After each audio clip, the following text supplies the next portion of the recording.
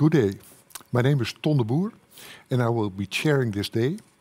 I'm the chair of the Medicines Evaluation Board, and I'm really glad that we have again our yearly Medicines Evaluation Board Science Day. You remember last year we had pharmacoepidemiology, 25 years, and the year before that animal experiments. And this year it's about academic drug development. We hope to stimulate and also strengthen academic drug development. It's good to know that more than 460 participants are there online. When you look at the mix of it, more than 100 from academia, more than 90 participants from industry, and also 120 regulators. So that's a good mix, I think, for this day. Important, I think we have a very nice program, that you can ask questions during the presentations by using the chat on your computer. It's also possible to have contact with other participants. Therefore, you have to go to networking, and then you can chat or even have a video call with other participants. But he or she has to be open for calls. Let's now start the program. And we start with Paula Loekemeyer. Paula Loekemeyer is the Executive Director of the Medicines Evaluation Board, and she started May 2021. After studying pharmacy in Leiden and was trained as a pharmacist in Utrecht, she worked for several years at the MEB already as an assessor. But for the past 20 years, she had held different management positions at various governmental agencies, but we are happy she's now back at the MEB, where she started her career. Paula, the floor is yours. Thank you very much, Tom. Good afternoon, everybody. I'd like to welcome you all to this year's MEB Science Day. My name is Paula Loekemeyer. In May last year, like Tom told you, I've been appointed as the director of the Dutch Medicines Evaluation Board. So this will be my first Science Day. Personally, I'm really looking forward to this meeting today about academic drug development. I will learn a lot about the subject myself today. Much has changed with regard to this subject since my previous working experience at MEB already 30 years ago. Academic drug development is a topic that is of high importance for the MEB. We reach out to academics by being involved in training of future Dutch clinical pharmacologists, teaching activities, and internships of various Dutch universities. And we participate in the EU-funded project on strengthening training of academia in regulatory science, also called STARS. Today you will hear more about the STARS project and the outcomes of this project. Apart from these actions, this MEB Science Day also gives us the opportunity to discuss how academic drug development and the road to registration and reaching the patients can be improved. I am looking forward to hearing the experiences from academics and actions taken by other initiatives, such as the Future Affordable Sustainable Therapies program from the Ministry of Health, Welfare and Sports and the Ministry of Economic Affairs. All the information from today will also be taken on board in our agency in order to improve the connection between research and regulation. I am very happy that we have such a large number of participants from different stakeholders, such as academics, regulators, patients' organizations, funders, and industry. Due to COVID-19, it's unfortunate that this event can't take place in person. On the other hand, the virtual world also makes it easier to cross borders. We have quite a number of participants from countries outside the Netherlands present as well. Later this year, we are planning to organize an event where we could meet in person, focused on academics and small and medium-sized enterprises. Information on the needs mentioned today can also be taken into account with this future event. Therefore, I invite you to interact and participate actively today. I wish all of you a very fruitful meeting. Thank you. Thank you, Paula.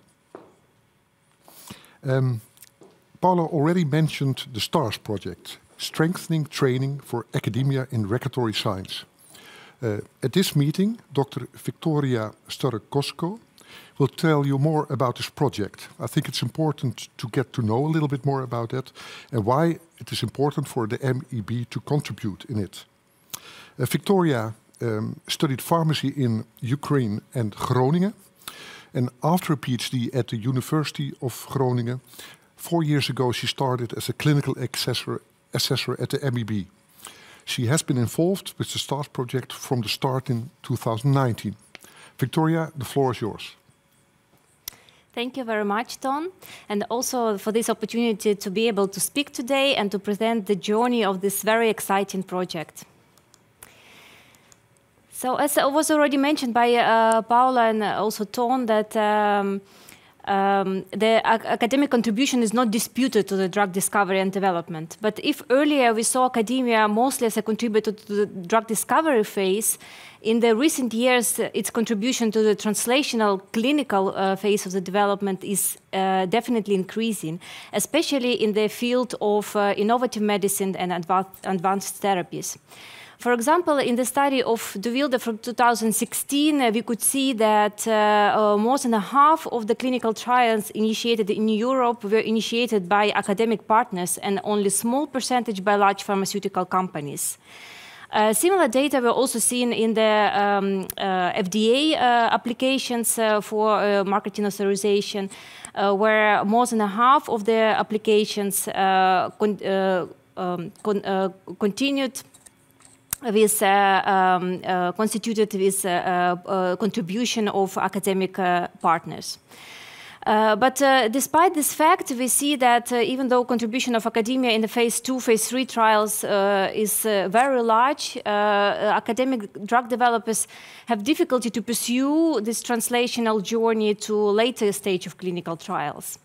And this fact is known as a translational gap between the developments and the clinical practice. And it's called in the literature valley of death. And the reasons for this translational gap between development and practice, clinical practice, may be various. It may be due to science itself, due to difficulty in manufacturing process, due to financial hurdles, but also regulatory hurdles are known to play sometimes detrimental role for some of the projects. And specifically on this aspect we are focusing today. And with this also in mind, with these hurdles in mind, the challenges academia facing, the STARS project was initiated in Europe in 2019. This project consists of 21 partners from 18 European countries, so it's very large European coverage. And it was initiated with a primary goal to reach academic developers early in the translational research, to transfer, to increase the regulatory knowledge, and in this way to improve the regulatory impact and the contribution to the clinical practice of the results obtained from this project. But of course, the STARS project is not about the regulators getting together and discussing what to do and what is the best for academia. Of course, we have to sit at the table, at the round table together with main stakeholders in the arena. It's funding bodies, industry, academia itself, obviously, but also patient representatives. And all the STARS activities were focused primarily to reach the primary goal of the project is to reach the needs of academia. But of course, in order to reach the needs of academia, we need to understand what are those needs and what challenges academic drug developers are facing. And in order to do that, in the STARS project, we sent out 4 surveys to the main stakeholders in this environment, so academia itself, funding organization, and regulatory authorities, to inquire what, in their view, are the main challenges that academia are facing. But before I show you the results of this survey, I would like to have a look at the result that you provided in the chat. So yeah, okay. I will go directly through to the results of our STARS surveys, because that's why I'm here, to show you the results of this project. So yes, what we saw with the results of this survey is that there are already a large number of activities available on national but also European levels for academic drug developers, starting from very informal interactions with regulators and ending with quite formal, for example, scientific advice or other regulatory support tools. But what we also saw that only a small part of their respondents were aware, especially of the research groups, were aware about these activities. For example, about scientific advice, it is considered to be one of the most prominent, I think, support tools available for drug developers. Only half of their respondents were aware about the possibility to get an advice. And also, what was also interesting to see that the support tools that were primarily targeting very innovative advanced therapy projects, such as PRIME scheme at the EMA, or innovation task force meetings, for example, only a very small percentage of drug developers were aware about these support tools. Among other challenges that researchers named were poor communication of academic researchers with drug developers. And this was seen as the interaction was deemed to be poor due to time constraints, due to language barrier, but also that the high bar of this type of support. So the researchers felt that it's difficult to reach the regulators on more informal level. Also, the difficulty to reach a proper level of regulatory knowledge in academic researchers was also mentioned as one of the challenges, especially clinical trial applications were mentioned, and also initiation of first-in-human clinical trials. And another challenges such as time and also complexity of the whole regulatory system were mentioned as well. So in this in mind, and all these gaps in mind, the challenges that were named by the researchers, we tried to design our further STARS activity to address those gaps and those challenges. And we started our journey. STARS journey also continued, I would say, our STARS journey with launching a comprehensive inventory on the STARS website. This inventory includes different support tools available for academia, from profit but also non-profit organization, that are available in different European countries. And you can sort it by area of expertise or type of advice that they can provide, or by country. And it's currently published on the STARS website. You could see the link here and also QR code. And it's a living document, so it will be continuously updated to include maybe new sources of this support.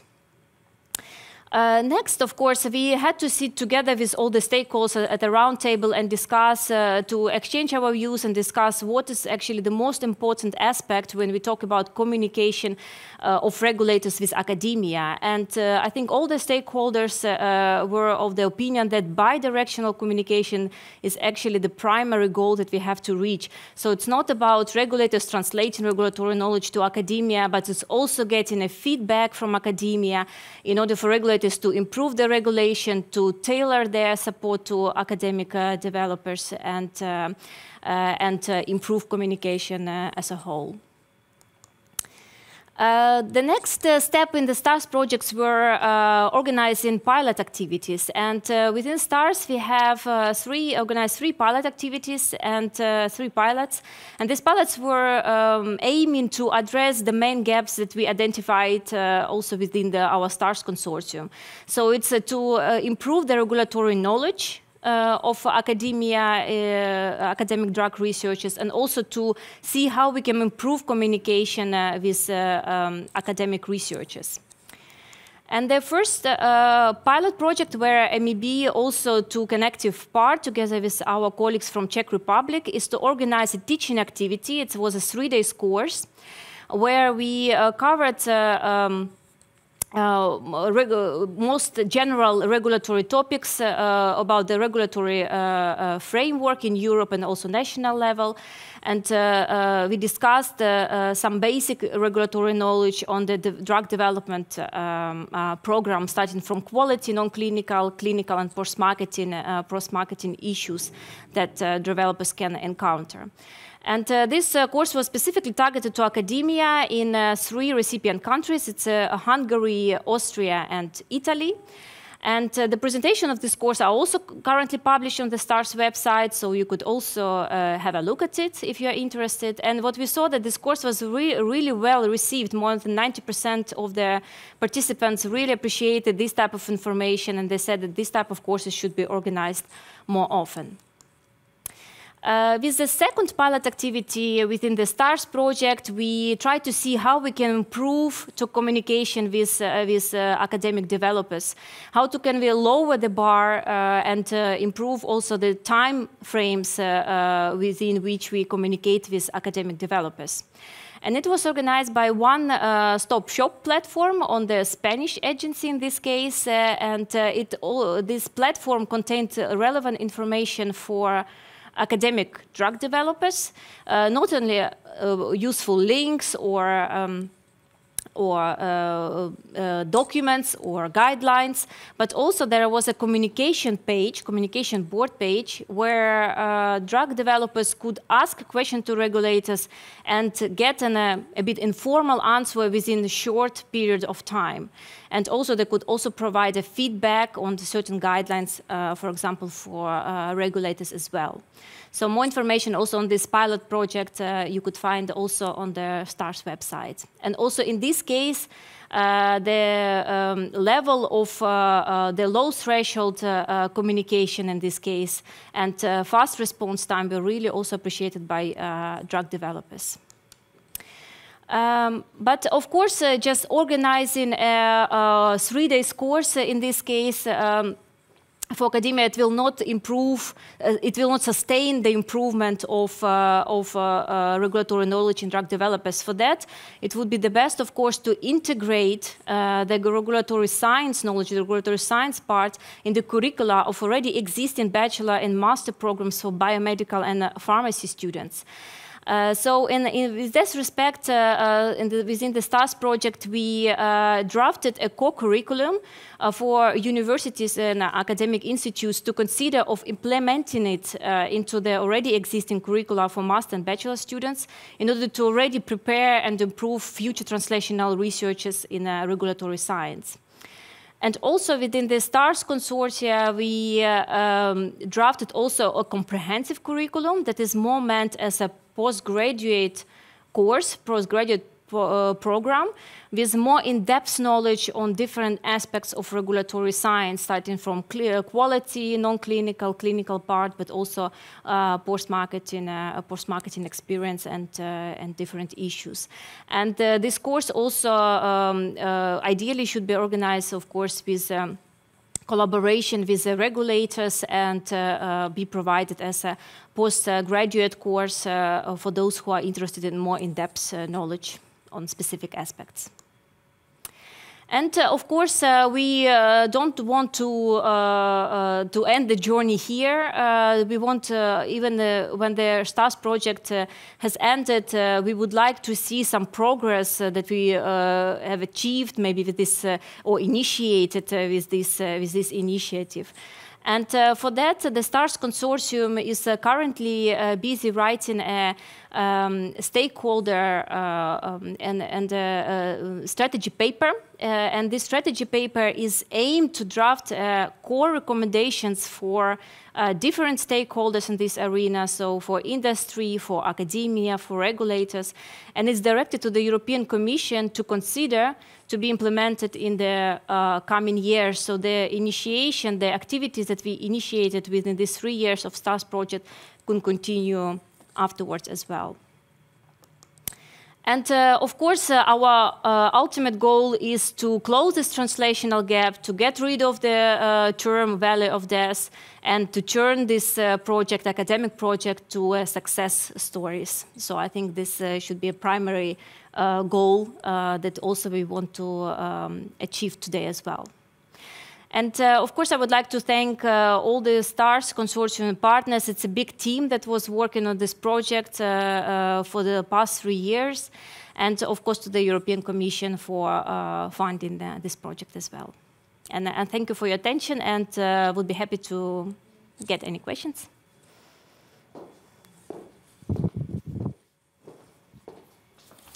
Victoria, thank you very much for your nice presentation. It's good to get knowledge of this project.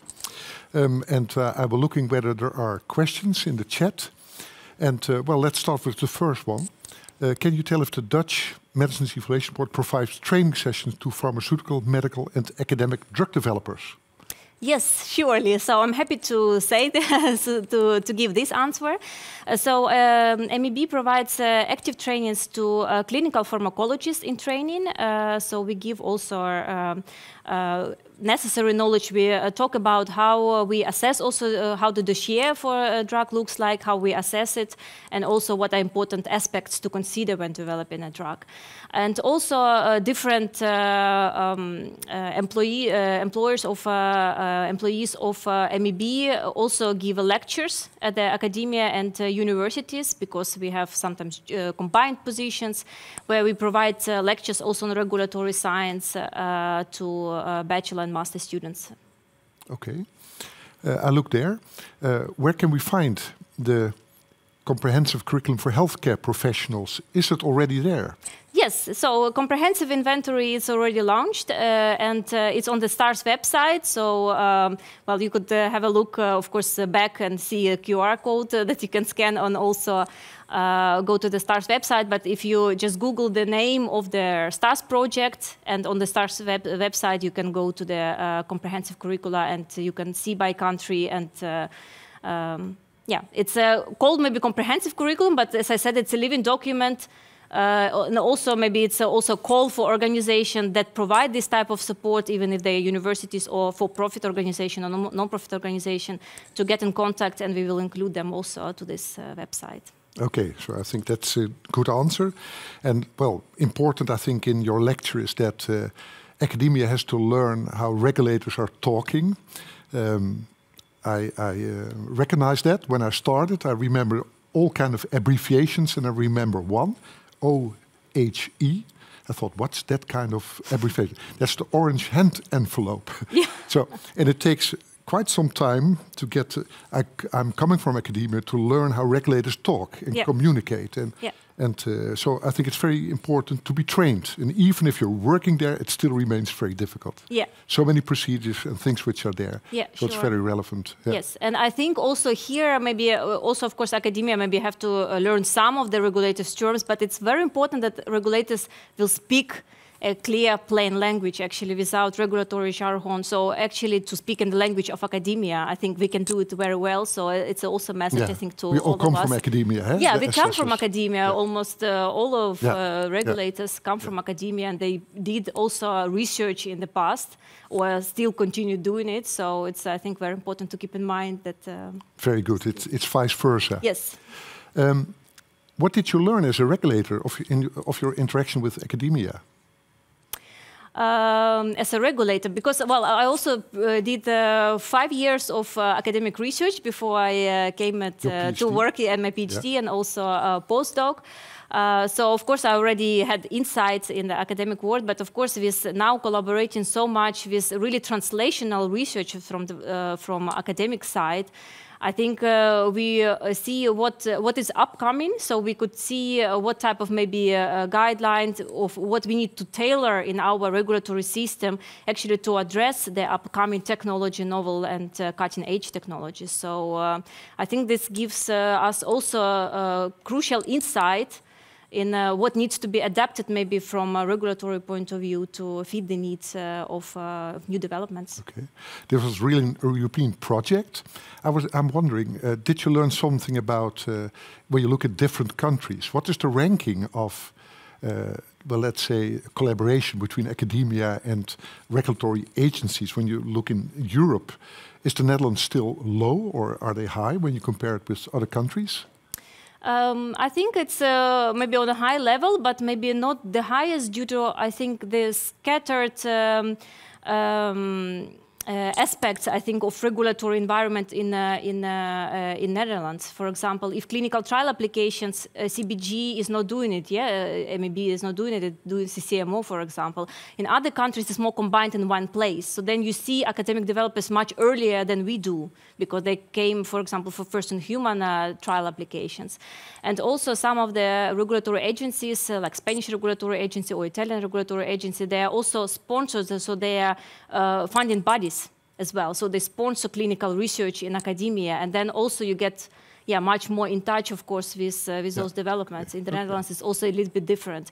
But I think at MEB, with regulatory science, we are on a very high level also providing trainings, especially in providing trainings that we saw that the Netherlands is one of the top countries to do that. Very good, thank you.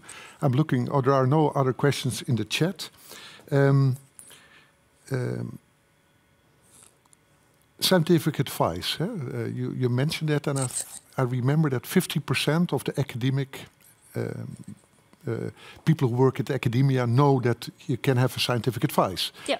While they're busy, I assume, with drug development. How can that be? How this gap in that we think, we call it in Dutch advies op maat. You can go to the MEB and ask questions there. How can it be that this is still quite unknown, what the possibilities are? Yeah, that's a very good question, and I think we really need to try to address that question as well. I think the media channels, of course, how we advertise this type of activities needs to be improved. So we need to maybe couple a little bit better link to the innovation offices at the universities, for example, to say, okay, we can provide these activities, please also spread the word. So during, of course, we cannot approach every single clinical research at the academia, but we can do it by approaching technology transfer offices, for example, or innovative offices at the academia, and then they can already instruct or maybe give advice to their researchers at the certain clinical center, for example. So, okay, let's have a look now. Yeah. Victoria, thank you very much for your very nice presentation, and we go to the next speaker. Yes, thank you very much.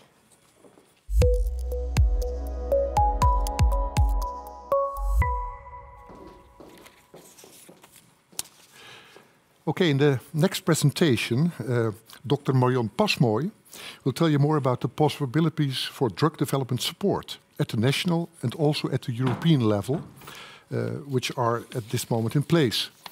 Marion Pasmoy, she did her PhD at the University Medical Center in Groningen, and she for a long time combined her academic career in the field of rare diseases with her work at the Medicines Evaluation Board. And since 2018, she had a career switch. She's the head of the science office at the MEB, and she is actively involved also in the STARS project. Marion, the floor is yours. Thank you, Tom, for this introduction. So today I will tell you all about the possibilities of having scientific advice at the European and at the national level. So at the European level is at the European Medicines Agency. At the national level is focused here in my presentation on the Dutch Medicines Evaluation Board. I would also like to ask you, there is a question in the chat from this morning, from the beginning, to answer that question as well, because later we will present those answers in a word cloud. So why would you go for scientific advice?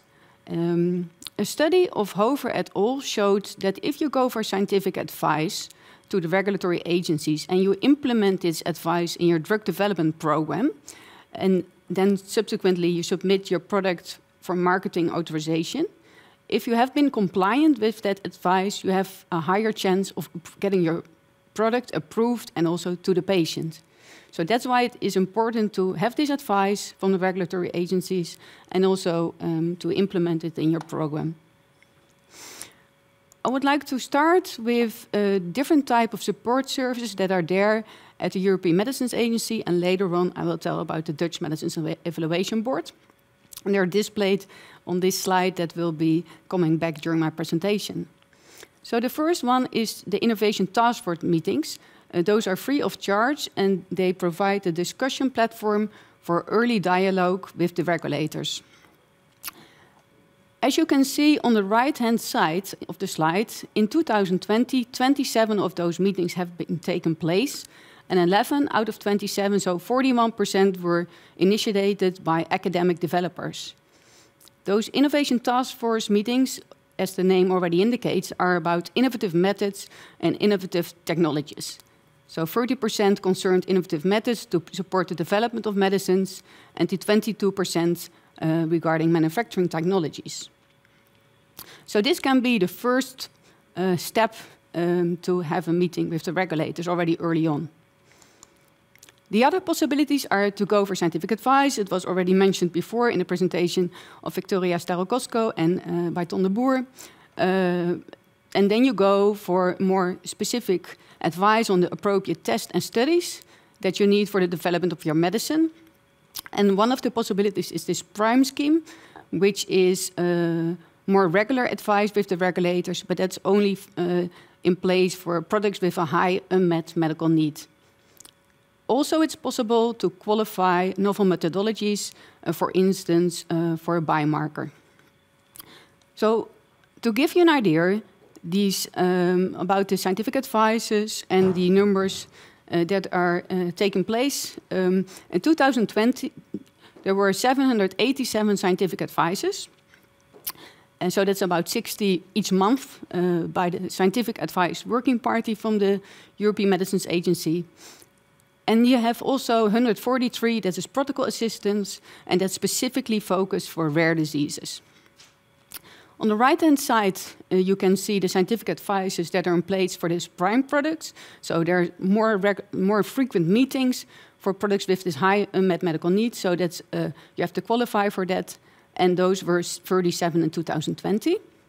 And also the qualification meetings of novel methodologies, such as biomarkers, there were 15 in 2020.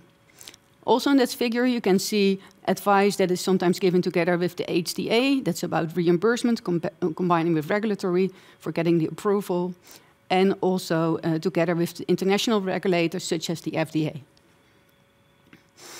So it was already mentioned in the chat, I think, by Marcel Kenter, there's a huge number of guidelines. But those guidelines are there to help you to develop your product. There are guidelines regarding quality, non-clinical animal studies, and clinical, and sometimes also specific for a disease. So what the regulators also do in those scientific advice meetings is guide you through the guidelines and help you indicate which are relevant for your product. Going back to the slide previously, there are specific frameworks for pediatric development for medicines in children, orphan medicines, and to help to develop those medicines specifically for children and rare diseases. So applicants can request scientific advice from the EMA in preparation of a pediatric investigation plan. And this is aimed to ensure that the necessary data are obtained for studies in children. And such scientific advice is free of charge. And they can also follow up such a pediatric investigation plan, for example, for a combined adult and pediatric development, so combining adult and children in one study. For the rare diseases, in 2020, the EMA, when you have received an orphan designation for your medicinal product, for academia that develop such a medicine, scientific advice is free of charge, also to stimulate coming to the EMA and to stimulate having this discussion. Then the last one that I would like to mention, that is the support for small, medium enterprises, and which includes briefing meetings to discuss regulatory strategies, for instance, for advanced therapy medicinal products, and those are gene and cell therapy products. Going from the European level of the possibilities of scientific advice to the national level, and then here focus on the Dutch Medicines Evaluation Board. So maybe first of all, why and when would you go to a European level and when to a national level? Now, national advice can be an important first contact point, and then also can be a first step to subsequently ask for advice on a European level. The advantage on the national level is that we have face-to-face meetings, although during COVID it were then virtual face-to-face meetings, whereas at the European level a selection is made for which scientific advice a discussion meeting is held. As I mentioned before, there are about 65 scientific advices each month, so a selection has to be made because not for all a discussion meeting can be held. We have, since 2015, a specific type of advice, advies op maat, tailor-made scientific advice, which is aimed for academia and small, medium enterprises. And that tailor-made scientific advice has also a reduction in the fee, again, to stimulate academia and small companies, startup companies to come to the MEB. I've displayed the link on the website, but this, the presentations will also be made available after the meeting, and also the email address if you would like to know more about this type of advice. We did last year an analysis of this tailor-made scientific advice, or advies op maat. And in the time frame of 2015-2020, there were 47 accepted requests for tailor-made scientific advice. 15 of those were from academia, so 32%, 24 from small, medium enterprises, and 8 were for big pharma. I indicated that it is focused on academia and SME, but those big pharma were also accepted because it was COVID-related, and we really wanted to stimulate new medicines for COVID. So if you look over the time frame of those years, so how many advice we have received each month, or each year, sorry, then it was like varying from 1 to only 4 per each year. And we know that there are many more developments are going on in academia, so I would really like to welcome you to make use of this possibility. Also, what we saw was that 8 out of 15 are about drug rediscovery products, so more than 50% are drug rediscovery. Later today, Professor Carla Hollack will also present her study on drug rediscovery in academia, and that academia plays also a very important role in this.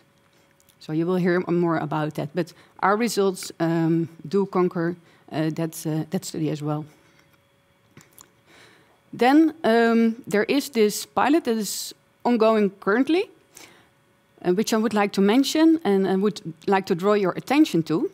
So there is a support for not-for-profit organization, academia, to generate evidence on the use of an established medicine for new indication, and then also subsequently authorizing it or getting it registered.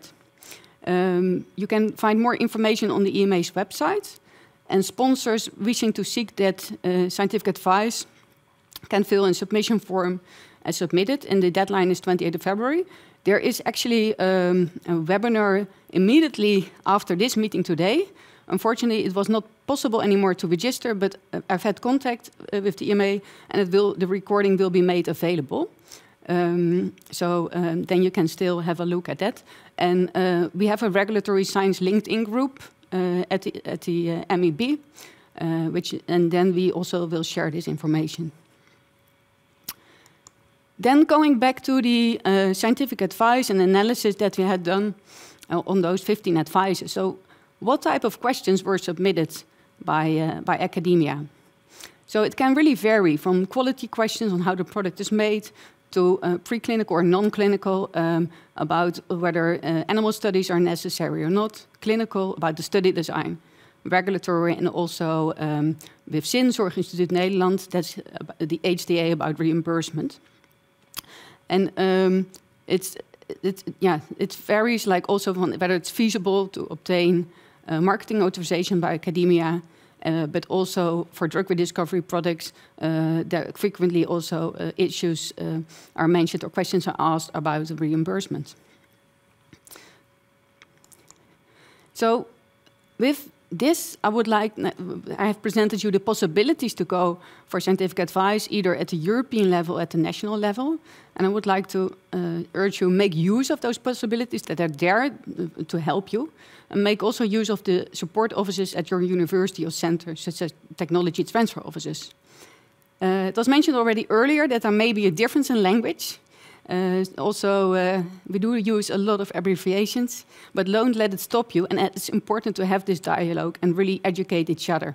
And not only the academics, but also the regulators to speak a language that can be understood from both sides. And education is key to success. And I would like to mention on my last slide a consortium that we have found with 5 other partners. The Central Committee on Research Involving Human Subjects, the University of Leiden, Dutch Association for Pharmaceutical Medicine, and the Dutch Association of Clinical Pharmacology and Biopharmacy. And in this consortium, we are developing a postmaster education for drug development. We have received funding that's really recently, the beginning of this year, to start with a first course, a pilot course on basic pharmacology.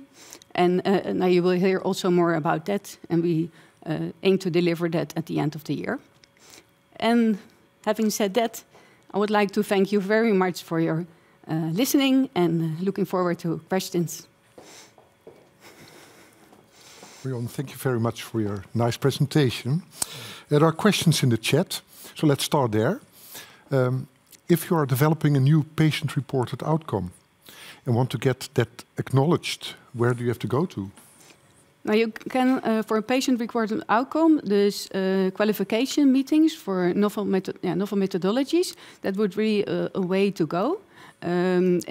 Sometimes it depends also if you're really early on. It's sometimes already good to first get in contact with the regulators, because if it's the first time that you're doing it, when you really want to have this meeting, or if you have to have a little bit more information. Because what the regulators do in such meeting is that you ask a question, but you also present the information that you're already having and your proposal. So it's not that you ask the question and then the regulators are going to say, okay, this is how you do it, but they comment also on your proposal. So that's also important to have already some information, because if you are very early on, you will ask general questions and you will also get general answers to it. But those the qualification meeting for novel methodology, that would be the way to go. Okay, clear, I think. Are regulators still independent if they develop drug plans with industry? That's an interesting one. Yeah. Now, so the scientific advice is really formalized. There have been also reports a few years ago, 5 years ago, and there were also asked questions related to this about being independent. And it is really like a formal meeting that they ask the question, but you can get also a formal answer. And it is also when there are, it's also looked like which countries are in the lead, and which countries are doing the actual assessment when the product is going for marketing authorization application. Yeah. Okay, thank you very much. If I'm developing a repurposed medicine, should I go to the EMA or the MEB? It could be both.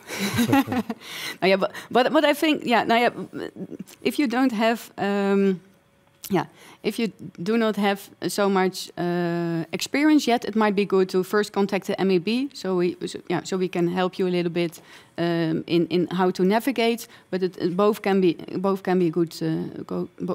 good options. Yeah. We even know that some industry goes to different countries to ask the same questions. And to look at the differences. Because now we're presenting the National Scientific Advice, of course, at the MEB, but there are also at other at the other countries, you also have the possibility to ask for a national scientific advice. And sometimes what developers are doing is that they ask that they go through different agencies. Yeah. Okay. There's another question. Thanks, Marion, for your valuable information. 2 major European Commission-funded drug repurposing initiatives will kick off later. Building sustainable platform coordinated from the Netherlands to Utrecht. How does the MEB foresee interacting with these initiatives to improve investigative-driven academic rediscovery? Yeah. I can answer this question also by indicating that we do also a lot of projects together with academia. And if it's a research project, then we are frequently in an advisory board, also to make sure that what is developed is in line with the regulatory requirements. If it's then really going to be more focused on a specific medicine, then it's going to have to go to the more formalized procedures, such as scientific advice. That's really in line also what I previously mentioned with being independent. With these projects, that's important. Have to get in contact and to see how we can align and how we can collaborate with that, because we think it's an important topic.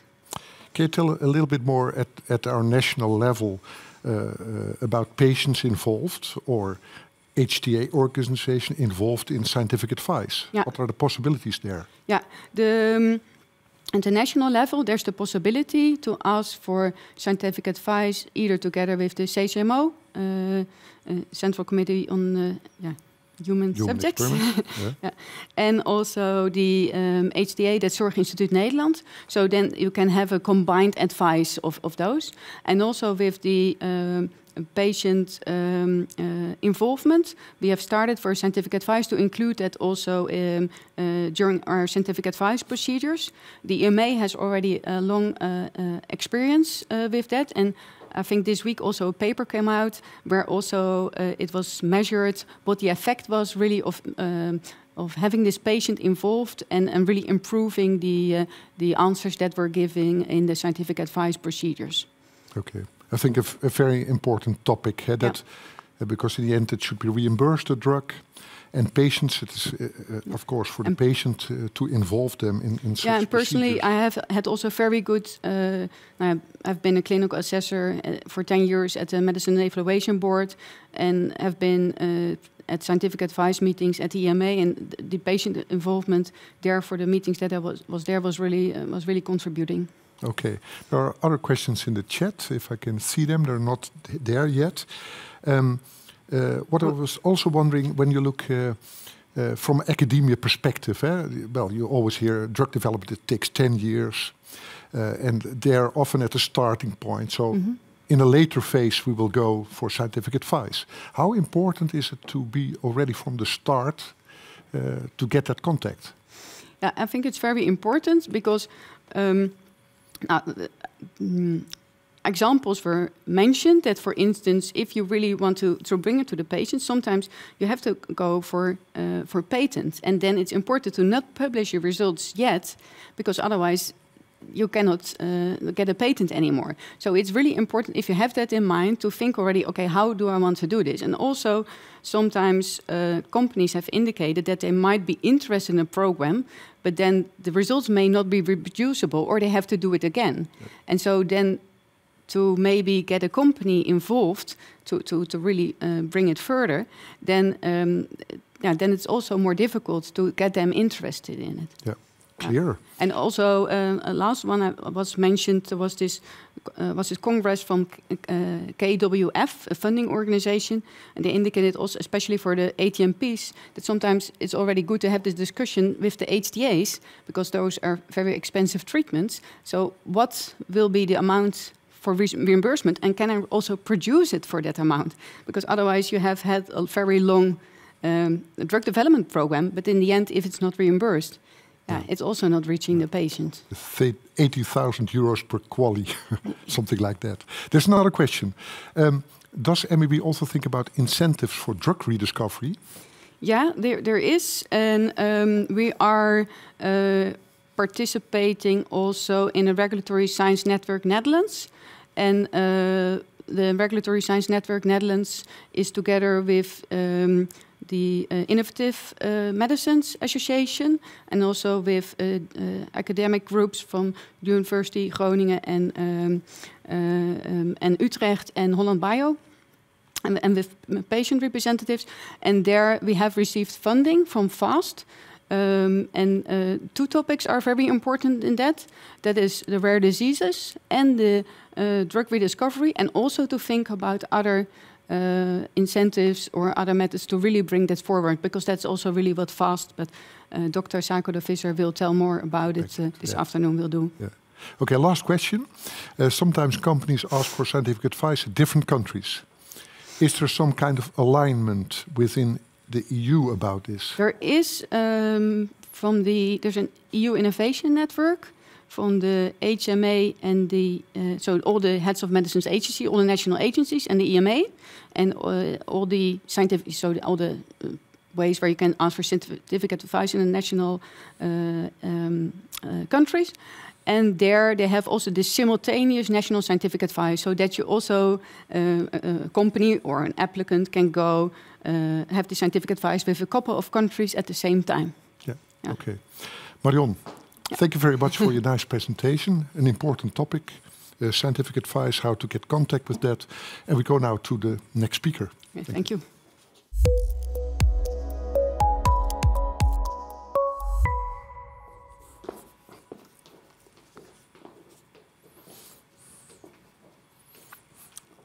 Okay, for the following two presentations, we will learn from two academics that are closely involved in academic pharma, and their experience in that.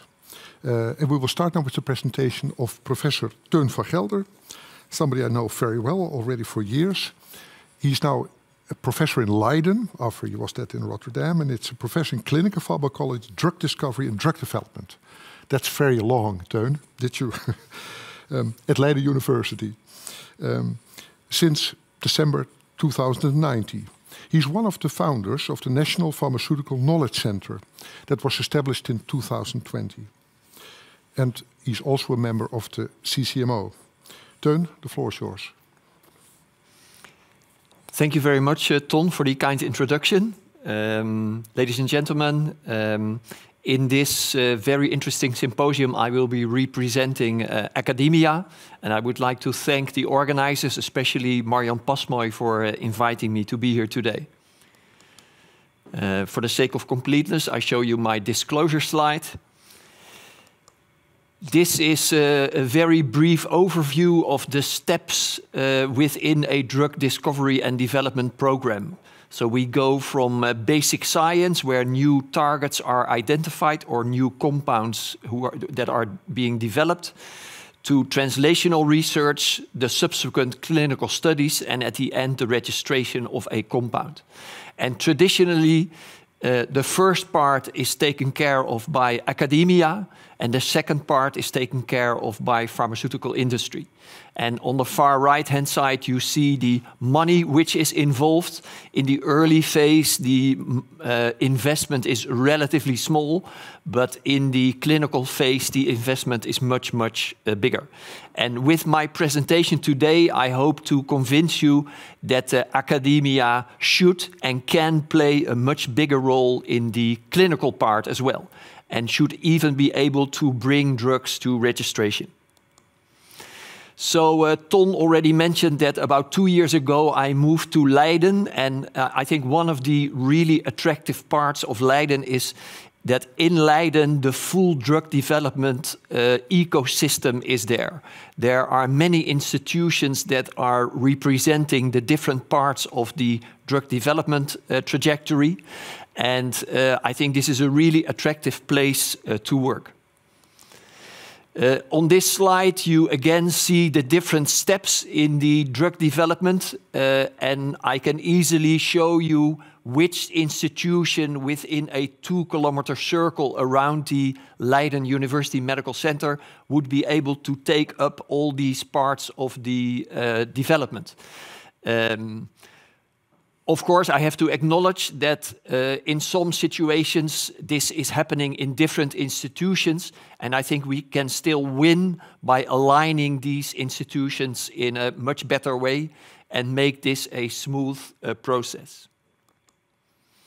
So I would like to show you the perspective of what is called the academic researcher. Of course, there are exceptions, and this is a rather black and white situation, but I think it will be recognizable for most of you.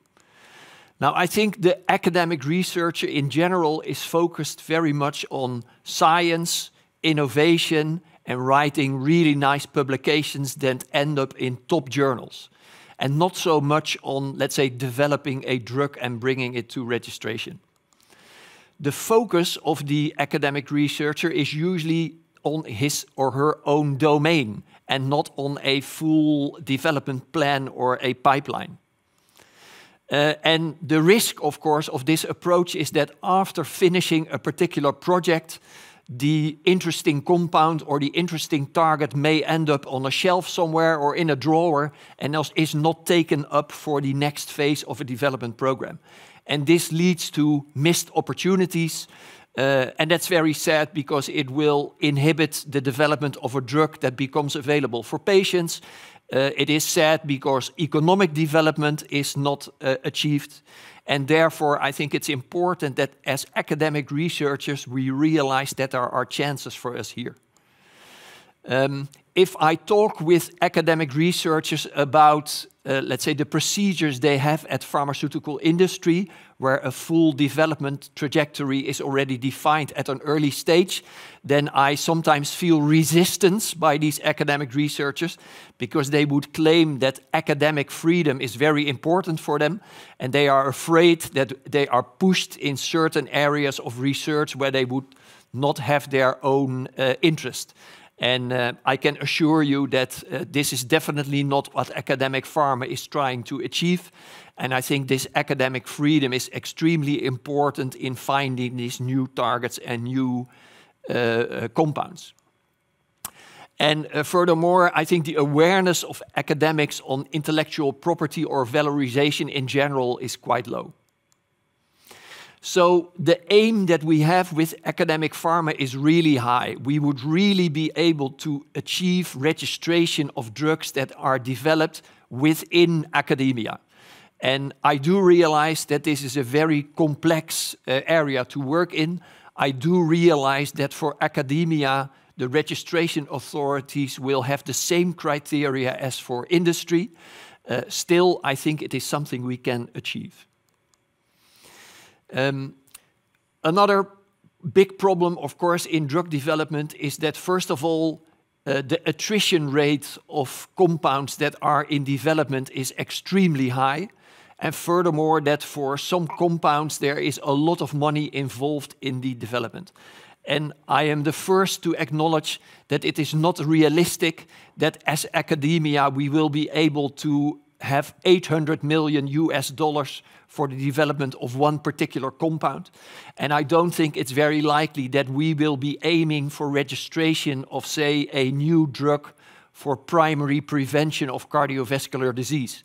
Because in this type of area, the drug trials that you need for a registration dossier are involve thousands of patients. The cost that is involved in such trials is way too high for, let's say, academic researchers, and it is not likely that we will be able to bring such a compound to registration.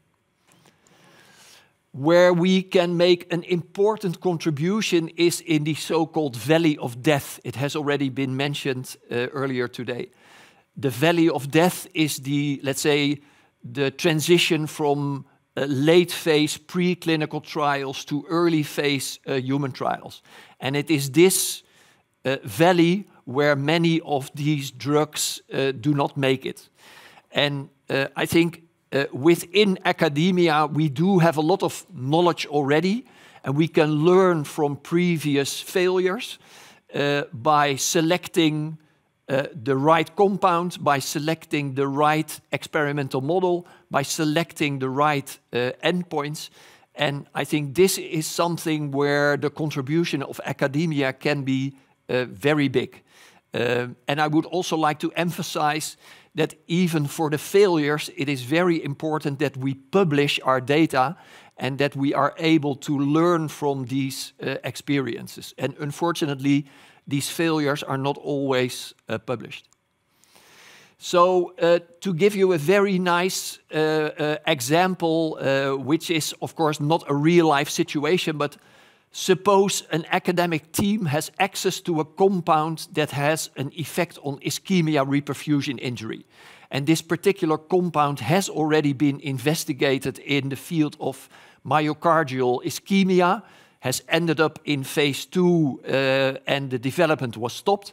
And now the researchers have the idea to use this compound in kidney transplantation. So in kidney transplantation, of course, a kidney is outside of the human body for several hours, is then reperfused in the recipient.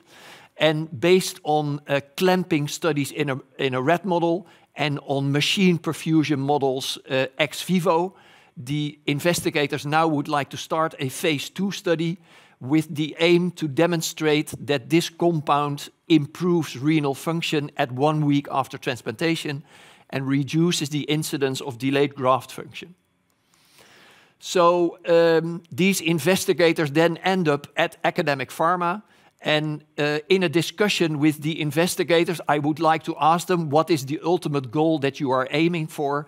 And most likely these investigators will tell me, well, we are aiming to demonstrate efficacy of this drug and we would like to reduce the incidence of delayed graft function. They will probably not tell me, we would like to make this a registered drug. It's probably not in their mindset yet. If I ask them, is there a possibility to file a patent for this application, or can you protect your intellectual idea on this, then most likely they will say, well, we have actually never considered doing this. Have you asked for a scientific advice? And again, I think many of these academic researchers do not realize that this is a possibility. Also because from the beginning, they were not really aiming to make this a registration process. An idea on the total cost that would be involved to bring the drug to registration, for example, what sample size will you need in a phase 3 study and what will be the cost involved in this? Well, probably at this early stage, they have not thought about it yet. And if I then ask them, where should this money come from, then maybe they ask me, well, maybe academic pharma can fund our project, but for all the listeners today, I do not have a big bag of money where I can invest in new compounds. But I can help you in finding funding from other sources. I have also been involved in the grant application, which is called Pharma NL at our National Growth Fund, with researchers from Leiden, Groningen, Os, and also the FAST program. In Leiden, I think the focus on drug discovery and development is very strong. Both the University Leiden has a research program entitled Translational Drug Discovery and Development. And at the Leiden University Medical Center, we have the program Research Theme Academic Pharma. And of course, these two link together very well. And the support from academic pharma to these academic researchers is to increase the possibility of protecting intellectual property. We talk with these researchers on whether to publish or not to publish their results, because if your data are in the public domain, protecting your intellectual property will already be much more difficult. We recommend researchers to start with working with non-disclosure agreements if you involve third parties.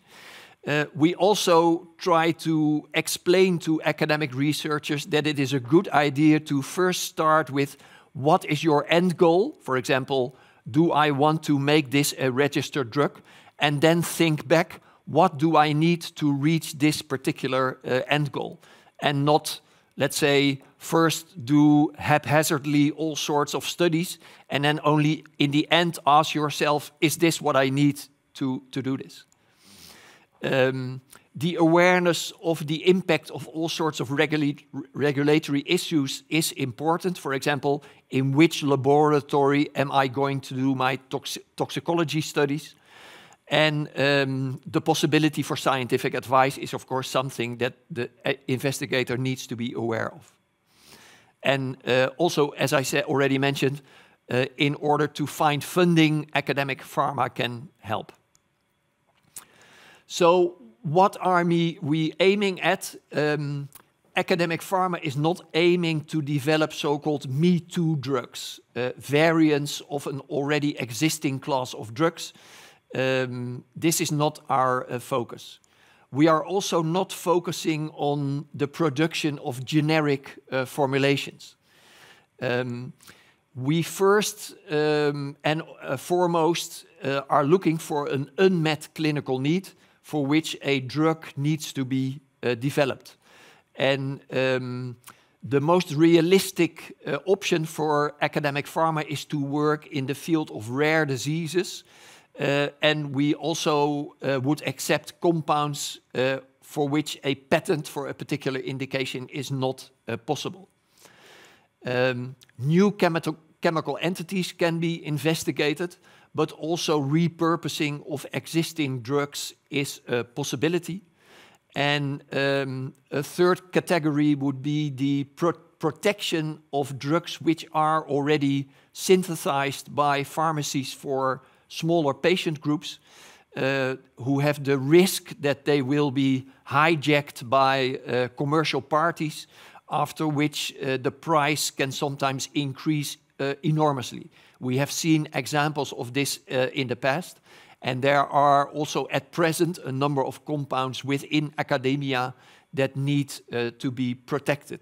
And also here I see a role for academic pharma. Sometimes people ask me, is it going to happen in the next few years that on the Leiden Bioscience Park there is a new big building with academic pharma on the roof where trucks roll in and roll out that distribute drugs to, let's say, pharmacies or hospitals? Well, I do not think this is going to happen. We do not have the ambition to become a large drug production facility. If we would develop a drug with a registration which is indicated for a small group of patients, I think it will still be possible that we continue to produce this drug ourselves. If the group of patients is larger and the challenges for producing this on a large scale become larger, I think it is more likely that we will start licensing agreements with third parties who take over the production. And for example, also activities such as pharmacovigilance, with which academia also has no experience. So Ton at the introduction already mentioned our National Pharmaceutical Knowledge Center, which was founded almost 2 years ago. The goal of this knowledge center is that we support the development of innovative drugs in academia. We also will offer this expertise to other academic centers. And another focus of this center is that we aim to train and teach students, pharmacists, medical doctors, masters of science in the field of drug discovery and development. And the fortunate situation is that the Paul Janssen Future Lab is very closely connected to our department, the Department of Clinical Pharmacy and Toxicology at LUMC. So we can offer a lot of teaching modules. Of course, there is a lot of overlap with other initiatives, such as the FAST program that Sako will be talking about later today. There is also a very strong overlap with the goals that were defined in this report from the KNAW, and also Jaap Verwij is here today. And I think the time is right to start to align all these different initiatives and see whether together we can start a, let's say, national expertise center, as it is mentioned in this KNAW report. I think the time is there, and with the statement, it is amazing what you can accomplish if you do not care who gets the credit. I think we can all reach the situation where we can all benefit from this initiative. So thank you very much to the people who have initiated the STARS project, because this is really, really very welcome in academia. Thank you to Victoria. My final slide. I think academic pharma has been put on the map. We are there. We are not positioning ourselves as a substitute for big pharma. I think we are complementary to what big pharma is doing. We are trying to reduce the attrition rate of compounds. We would like to enable future researchers in crossing the valley of death and bringing their compounds into clinical phase studies. The expertise that we are currently developing should be bundled, and I think with this we can support academic researchers. My focus so far has been on Leiden, but I realize there is also a very big national need. And again, if we want to achieve the critical mass that we need to help all these different centers, I think it's crucial that we combine forces and work from a national perspective. So with this, I would like to end my presentation and give the word back to the chairman. Thank you. Teun, thank you very much for your very nice overview of what's happening in Leiden and in the Netherlands. Questions, time for questions. So let's look at the chat. Yeah. And again, you can bring in your chat if you want to, and we will ask the questions. Can you comment on the conflict between scientific advice, which requires an open scientific discussion, and getting funding, investors, selling a possible drug? Sure. I'm not sure whether it really is a conflict. The scientific advice part, I think, is very crucial in this drug development program. It can give directions to what kind of studies you need to do, what kind of endpoints you need to choose, and how to develop your drug further. And this very open and transparent discussion should definitely take place. If I go to investors, I don't think investors are very naive, and I don't think investors can be easily fooled. And in my perspective, it is better to be open to the strengths and weaknesses of your compound, rather than trying to hide certain aspects of this. So it's, I don't think there really is a conflict effect. Okay, that's, I think, a clear opinion. Should the National Expertise Center focus on academic pharma or also include industry? Yeah, well, yeah, that's a very nice question. I think the expertise that we are currently developing, if I look at big pharma, I think in general, in big pharma, this expertise is present already, and I don't think they are really waiting for a national expertise center. If I look at the SMEs, the situation, I think, is different. And I think that also for SMEs, our national expertise center can be of added value. So I do see that they can benefit from this as well, for sure. Okay, yeah. Clear. Is the risk of strengthening academic drug development that more similar drugs reach later stage drug development and are not killed earlier in the valley of death? And is that good or bad? If I understand the question correctly, the question is, would I fear that a drug fails at a later stage than in the early phase? I'll check again. No, I don't think that is a big risk. I think several compounds are now failing in the valley of death because the models that were used in the preclinical phase or the endpoints that were used in the clinical phase were not representative of the clinical studies or the aim that this drug is developed for.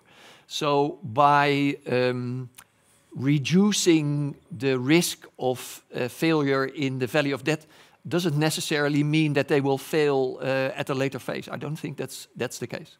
Okay. If you still have questions, put them in the chat. Teun, I was wondering if you develop a drug and you want to register and you want to be a marketing authorization holder, sure. How about liability? Well, liability is definitely an issue. It is also something that we as academic researchers do not have a lot of experience with. I think at some point in time it is likely that a drug which is developed within academia will end up in a spin-off company very closely connected to academia.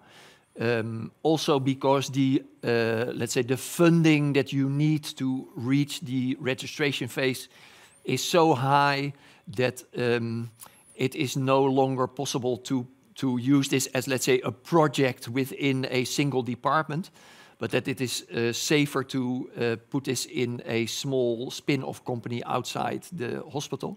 And of course, there the liability issues will be included, such as it is true also for other companies. Yeah, yeah. What kind of drugs, I think, are typically academic drugs to be developed? Are it ATMPs, or what do you think of that? Well, so the ATMPs are definitely a category where the involvement of academia is very big. If you now look at phase 2 and phase 3 studies ongoing in the field of ATMPs, 40% is actually initiated by academia and taken care of by academia, and only 60% by other parties. In the small molecule field, of course, the percentage is much smaller. Nevertheless, I think also within the small molecules, I see a lot of possibilities.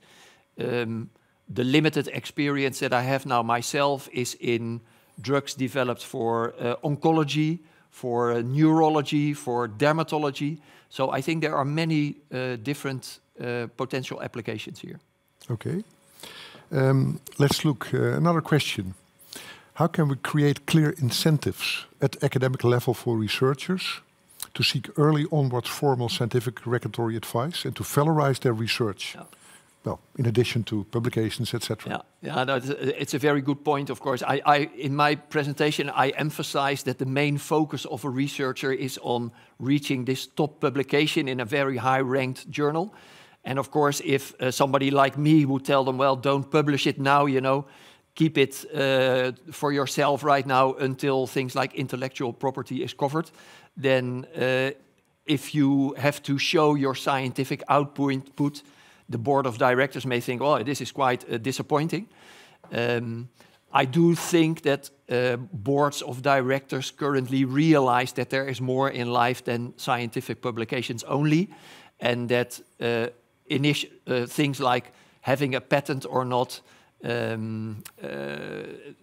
valorization, being involved in spin-off companies definitely also is taken into account for, let's say, judging whether your department is doing well or not. So I don't really think it will be a problem to postpone a scientific publication. Okay, clear. Still, questions are coming in. How can we increase the awareness of academics on protecting their intellectual property? Yeah, well, so meetings like this, of course, are going to help. But I also feel that for somebody like myself, within my own institution, I need to convey the message to the researchers that this is an issue. So this is being done by, let's say, local scientific meetings, invitations of different research groups on, you know, presenting what is academic pharma and what can we do for you. And I think with these kind of interactions, I think they will gradually learn the importance of this. Okay, clear. should we not expand further from the national level to the European level? Regulation is the same. Yeah, sure. Now, think big. Yeah. Good point. In my point of view, I think at this point in time, I think we need to first align the national initiatives and make sure that within the Netherlands we develop this expertise centrum. I think the moment is exactly right. Many people are looking in the same direction. But it's true, this is a global playing field. And with people from the Medicines Evaluation Board and from EMA within the Netherlands, I think we also have a very good chance to bring this to a higher European level as well. Yeah. Okay, clear. These were the questions. Okay. The EMA came to the Netherlands a few years ago. Yeah. And does that have given a push for what's happening now and what you showed? Sure, I think it has given a very positive vibe to the field. I think there are new job opportunities for people, which stimulates students, PhDs to work in this field. I think literally the distance to EMA has become smaller, so it is more easy for us to knock on the door and ask for their advice. Yeah. But I think the most important thing is the realization that this is an important part of such a development program, and that academic researchers do not have to be shy to go there. You know, they're open for us. We're welcome. Yeah. Teun, a clear message. Sure. Thank you very much for your very clear presentation. And then we go to the next speaker.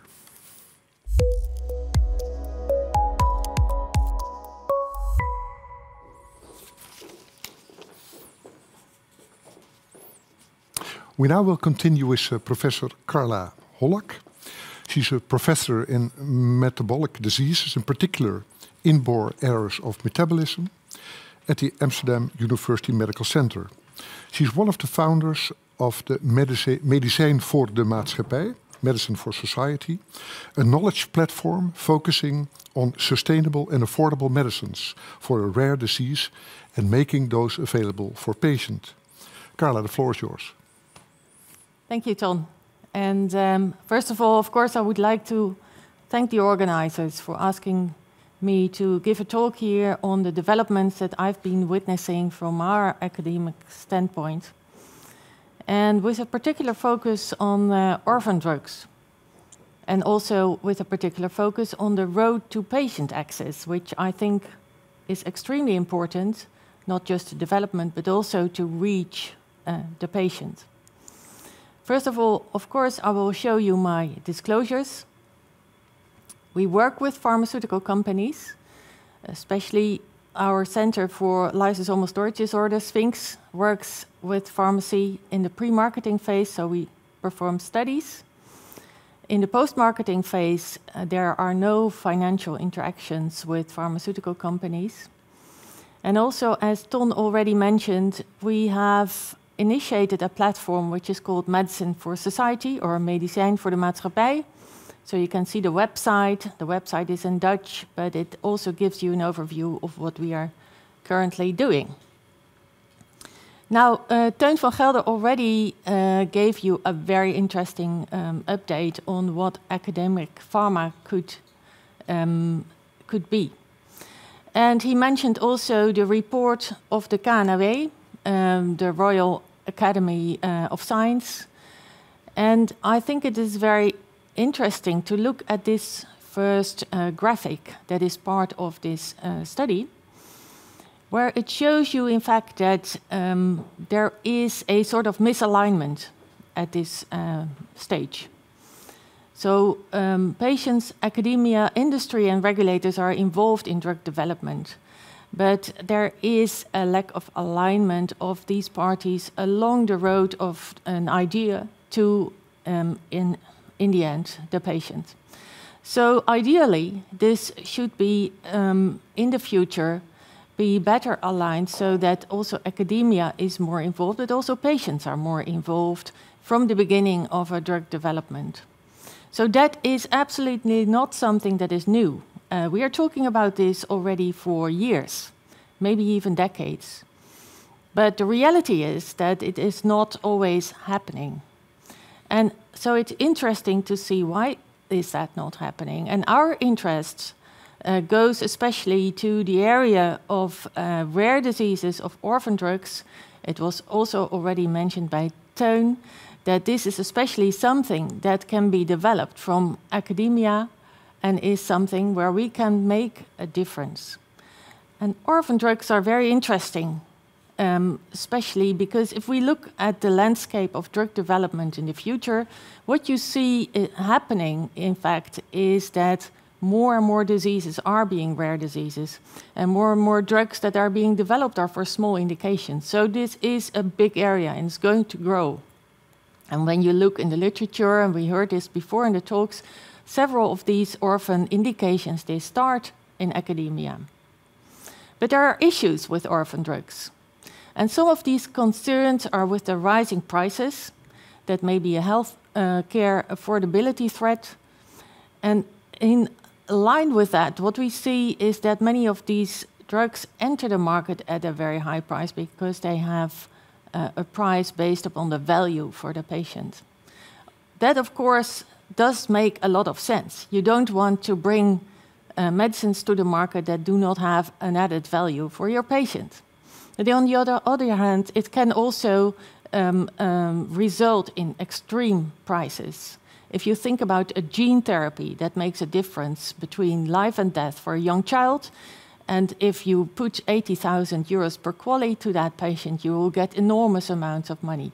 On the other hand, it could be that an innovation for a very rare disorder leads to a negative business case if you cannot get a return on investment. So a value-based price is not always, in our opinion, the way to go. What we also see is what a threat is to the rising prices is that there's limited competition in the orphan world.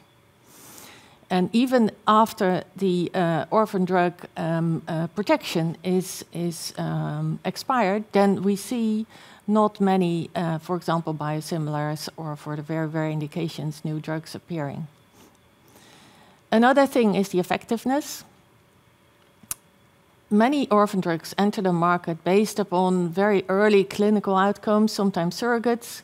So there is a lot of uncertainty about the effectiveness, especially in the real-world situation. And post-marketing evidence generation can be extremely complicated, also because not all of these parties that I mentioned before could be involved. And in very extreme instances, we see that orphan drug legislation can be also misused to bring all drugs to the market for a very high price. I think and I hope that that will be the exception. But all of these developments and all of these issues can lead to more procedures, more regulations, and in the end, to delayed access to the patient. So improving access for patients with orphan diseases is the goal of our platform that we launched 2.5 years ago, where we have a knowledge platform, we are performing projects, we're doing research with that aim, improving access to medicines for patients with rare diseases. And what I will do is give you a couple of examples where we are working on. Because we work case-based. And the reason for that is exactly what has been the subject already in the previous talks, that we don't understand each other's language, but it even goes deeper. It's not just the language, it is the deeper understanding of what regulators do and what academia is doing. And so if you work case-based, you can sort of visualize what we are doing and what the problems are that we are encountering. We can learn from that with other parties and then hopefully help our colleagues to also find these roads to access for orphan drugs. So routes to access is something that we support our colleagues with. You could think of compounding a product. You could also go to even a central authorization. We heard about that. Repurposing trajectories are very interesting. And this is especially also something that comes from academia. And perhaps help to also improve regulatory pathways by showing what kind of system issues there are when we are looking at these development pathways. An important thing is, of course, education and advice. That is something that we should do with other universities, of course, with the STARS project that is extremely important from the CBG. So just to give you a couple of examples how we have been working from case to system, I show you this example of mexletine. First of all, a signaling of a shortage of this medicine, a short-term solution with compounding by several pharmacies in the Netherlands. Related to that, development of a pricing model by one of our PhD students, then discussions on the pricing, and in the end, a publication on pricing on a whole and pricing models. So to give you a little bit of insight in this case, mexletine has been a very old drug. It has been developed in the 70s, originally as an anti-arrhythmic. And further development for this drug already happened in the 80s for non-dystrophic myotonia. So there was already a rational pharmacotherapy that was in 2014 acknowledged also in the Netherlands. But then it was sort of hijacked as an orphan drug, and the price rose from around 200 euros per patient per year to 25,000. And that led, especially for that indication for non-dystrophic myotonia, to a shortage for the patients with arrhythmia. And for that reason, our cardiologists, and you can see the publication on the right, Peter Postema, published a very nice paper with colleagues from Europe showing that there was absolutely an issue here, an issue not just with the shortage, but also an issue on a systems level with the orphan drug legislation that would allow such a thing to happen. So what also happened after that with our platform, and Sybren van den Berg took the opportunity to look at the price of this product versus what, in our view, would be an acceptable or a fair price. And for that, he looked at the AIM drug pricing model that has been developed for fair and transparent prices for accessible pharmaceutical innovations. And he looked at the different elements in that model and came up with a price for this product per patient per year, somewhere between 450 and 2,000 euros per patient.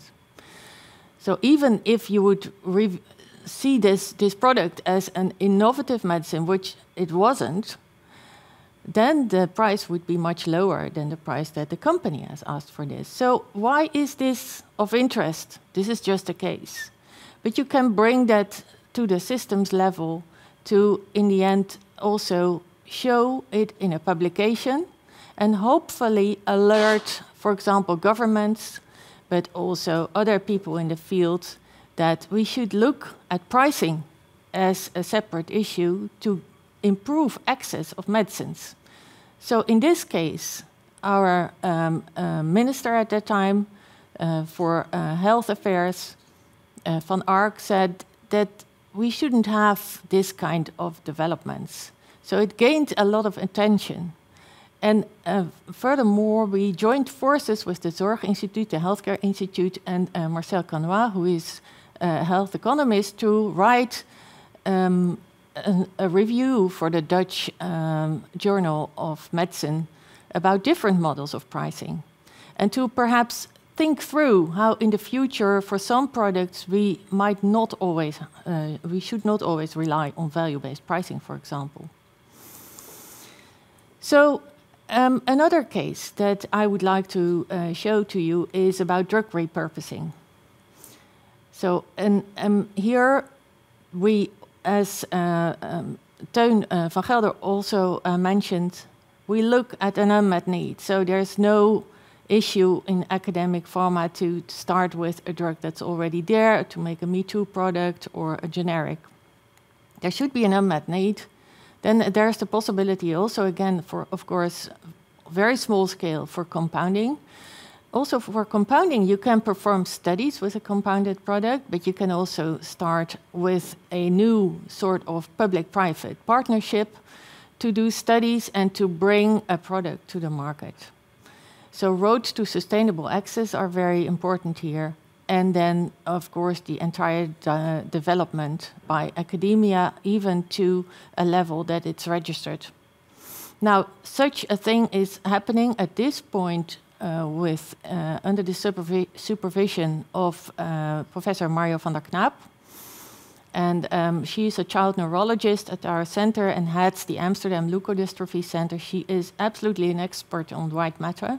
And one of the very rare diseases is vanishing white matter. A terrible disaster happens, as you can see on these graphs, in the brain of small children, where the white matter disappears. And these patients, the classical form of these patients, experience a decline in motor skills between 2 and 6 years of age, sometimes with an accelerated decline provoked by stress, and they die. You can see on the right-hand side the course of disease. She studied not only the pathophysiology of the disorder, but also the natural disease course. And not only that, she also discovered the pathophysiology behind vanishing white matter. And by showing how it works, she identified, for example, that there is a very important role for what we call the integrated stress response. So the integrated stress response is a sort of key modulator of development of disease in this disorder. And she found that an old compound, guanabens, is able to modulate that ISR. So now she has taken action to develop that compound. She patented it for this indication. She found a supplier for the raw material, and it's been now dispensed in a clinical trial.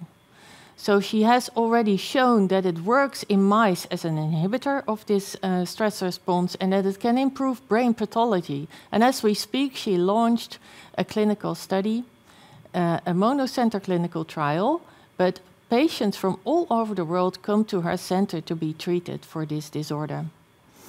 We helped her as a platform with an implementation plan for extension of the trial, but also regulatory advice. Should she go through the national or central route? Should we go for an orphan designation? And in the end, what she wants, what her idea is as an academic, is to make this available worldwide for a cost-based price. So the only goal here is to help patients, not to gain a profit. So based on this, our researcher, Sybren van den Berg again, made an inventory of several drug repurposing trajectories and also looked back and orphan drugs that entered the market and how many of those were in fact discovered by academia. I will not elaborate on that here because I know that Bert Leufkens is going to mention this later in his talk as well. The last thing I wanted to mention in my talk is that it's not just about development from academia, it's also road to access. Also road to access for orphan drugs that are developed by pharmaceutical companies. And for that, we need also very, very good registries. We need to be active as healthcare professionals with patient organizations to set up that kind of registries to allow evidence generation to become better and better, and to have also pathways developed for early access. So this is something that we do together with Daphne Schoenmakers, a PhD student in our institution, supervised by Professor Dr. Nicole Wolf, who is also a child neurologist. And the subject of the registry that they've been setting up is on metachromatic leukodystrophy, where there is now a new gene therapy coming to the market. So the objective of this initiative is to create one independent disease registry, so we can collaborate with the expertise centers, but also collect data on the long-term outcomes of these novel therapies. Not just gene therapy, also enzyme therapy is coming there. That means that that registry needs to be aligned with regulatory requirements. And I think this is something that we also need to educate our academics, that that is very, very important when you start a registry. So they set up a very nice collaborative network that is supported also by the European reference networks. And recently, even this week, a consensus paper came out on the definition of disease parameters in this registry. And that is also aligned then with, you see Peter Mol here also as one of the co-authors, and Wim Roetsch, because this initiative is also part of the work that's been done by the Healthcare Institute on registries at the moment. So we are very happy that we set up from the beginning that kind of collaboration for this purpose. Last but not least, we are working with several groups, with insurance companies, and also supported by the Healthcare Institute, and with patient organizations to see whether we can develop a route to access for orphan drugs, which is called the Drug Access Protocol for Orphans. It has some similarities with the Drug Access Protocol that already exists for oncology products. So we hope that way that new products that come to the market already immediately start in a framework where the initial phase of treatment of patients on an individual level is provided for free by the company, and then if it works for a patient, then on an individual level there can be a previously negotiated price being paid by the insurance companies, and after some time, that's all laid down in a protocol, we can make a systems decision on whether this product should be fully reimbursed or for a subgroup of patients, etc. So it is evidence generation on the job to allow patients to have a very quick and early access to the drugs. So again, I would like to end up with the report from the KNW, where it shows that integration of all these parties and to, in the end, hopefully come to a coordinating center, we heard it before, for medicine development, and that's where I would like to end. Thank you, Carla, for your very nice presentation, and interesting that you're a doctor treating patients, but also doing research and involved in regulatory pathways, etc. Took me some years. Yeah, I understand that. We have questions, so let's start with that. Would you consider value-based pricing ever appropriate? Won't it generally lead to steep pricing strategies by commercial pharmaceutical companies? The answer is, I think it is appropriate in some instances. For a product where you really don't know what the effectiveness yet is, or the full picture, you cannot even think of value-based pricing because you don't know what exactly will be the value. So that might be very, very, very difficult. On the other hand, value-based pricing has been launched, especially because we don't want to pay high prices for something that doesn't have a lot of value for our patient. So I think we should explore several ways of pricing. So perhaps in the beginning, you should have a price negotiation based upon, for example, the amount of money that has been used for R&D and development, etc. And in the end, if you're more knowledgeable about the value, you can go into discussion with a company and say, okay, this is such an important product for you. It is acceptable if the price is set at a higher level. In the end, there are also other models, like pay models, or there is what in the United States is called the P-quad model. That means that after many, many years, when the patent is expired, then you could go back to a sort of cost-based pricing, because then the idea is that there would be sufficient return of investment to produce new products. This is something that should absolutely be also discussed with pharmaceutical companies, because we can, as academics, think of these nice new models. They will have to comply with that. Clear. Okay, so that's still open, but there are a lot of possibilities, and what I understand is you're open for that to find out what is the best, and probably it will depending on the drug or the disease, what's the Exactly, best. exactly, yeah. What are your thoughts on collecting data from long-term registries in rare disease? What would be the main value for drug development, drug safety, or understanding disease and effectiveness of a drug? Yeah, not drug safety. I think pharmacovigilance is something that we are not equipped to do. So you need a good collaboration here. I think for a drug that enters the market, the marketing authorization holder should be responsible for the pharmacovigilance. Sometimes, of course, there are safety alerts that are also important for the long-term outcome, for effectiveness. So you need to have an alignment of databases sometimes here. And for the long-term effectiveness, I think it would be very, very important to have registries of a high level. So we have had a lot of criticisms of existing registries that are incomplete, that cannot, that is voluntary. So I even would advocate that you should have a sort of kind of mandatory system for physicians when they want to treat a patient with a new product where there are a lot of open questions. You have to put data, high quality data that have been aligned with patient organizations, with physicians, with regulators in this very good registry to be able to, in the end, say, for this patient, this medicine works. For that patient, perhaps we should not continue treatment or not even start treatment. I think you can speed up absolutely the process of more getting a better view on what is the appropriate use of a medicine that way. Yeah, and what we see more and more single-arm trials, and that you want to have an historic control group, which is also well-defined.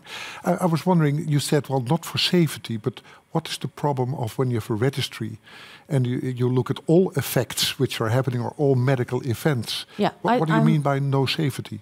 Well, I think safety, of course, is very important, but I think what you need for a very, safety is crucial to be in a detailed way to be captured very soon, very early on. I don't see that we as academic researchers can take on that job. I think pharmaceutical companies have usually very, very good pharmacovigilance departments. And so you have to report everything within 24 hours, serious adverse events, etc., etc. You need to report about that back to the EMA. I think this is in particular an area where pharmaceutical companies are extremely strong. Yeah. Why should we take that over? Okay, so then it's about but collecting side effects because you are the patients. No, but I agree with you on that. And it should be in the registry then. No, of course. It's the process after. Yeah. Okay. So it is. I think they are much stronger than we are in doing that job.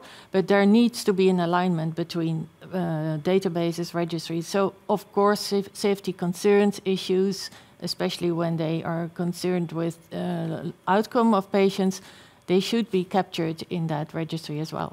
Okay. We go to the next question. Would you like to see more governmental legislation to prevent hijacking? And if so, what should that legislation look like? Yeah, well, I think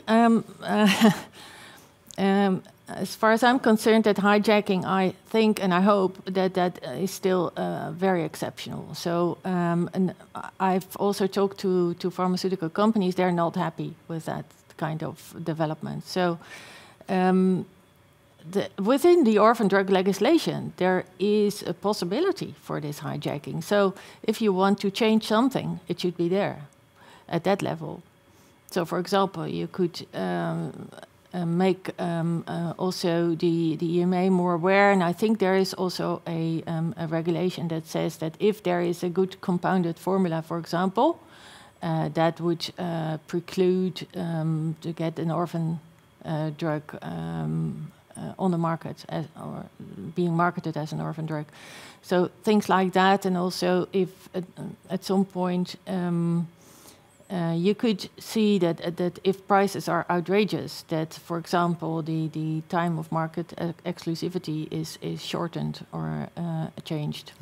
Yeah. Okay, thank you. We go to the next one. Would it be more efficient to transfer regulatory knowledge to such academia centers so they can provide regulatory support to the individual researchers, train-the-trainer concept, or would it be still better to keep this to the regulatory agencies? I think keep it to the regulatory agencies. I think we need you. And but what we need is to show our academic researchers that we can do a lot more together, and that they don't have to put everything away, or that there is a certain area where they couldn't enter. They can, but they need help and they need to know how. And I think it's exactly what Teun also expressed. But I see that many of my colleagues have no time. They don't have any knowledge.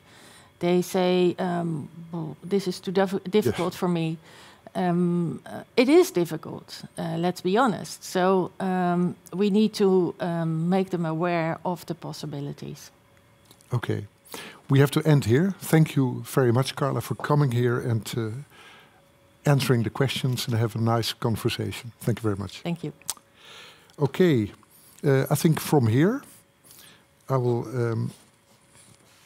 we go to the breakout session, we call that. It's Meet the PhD students. And there are now 30 minutes. And then you have the opportunity to watch videos of 5 selected PhD projects.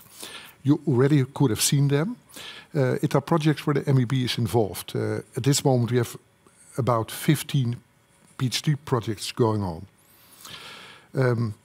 Recently, we had the MEB Science policy from 2020 to 24, and we had 8 different teams identified. And for instance, the 3 R's project about animal experiments. Also, a theme is risk communication. These selected PhD projects, those 5, reflect something of the themes we have chosen. So I invite you to go to the Meet the PhD Students page on the website. Ask your questions in the chat, and the PhD student will directly communicate with you. Also remember that at the end of this program, at 4:45, you will also be able to meet them face-to-face in the networking room. So now take your time to go to the PhD students, have nice interactions, and we will then at 3:20, we will go on with our program. Thank you very much.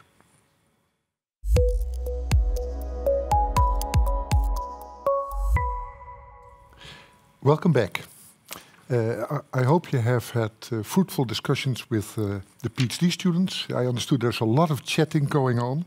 And as I already told you, you can really speak them live at the end of this program. Now we come to the second part of the program.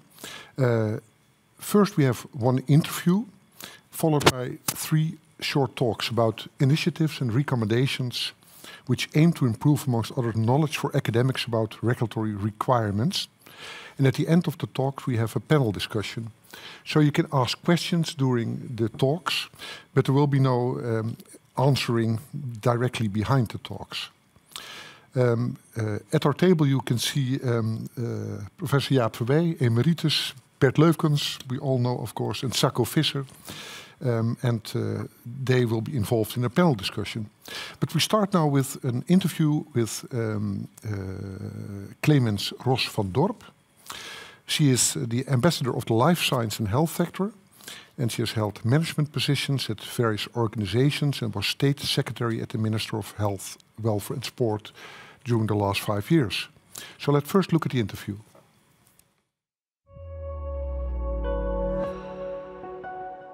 Hi, I'm Clemens Ros, and I'm the ambassador for the action program New Chances for the Life Science and Health Top Sector.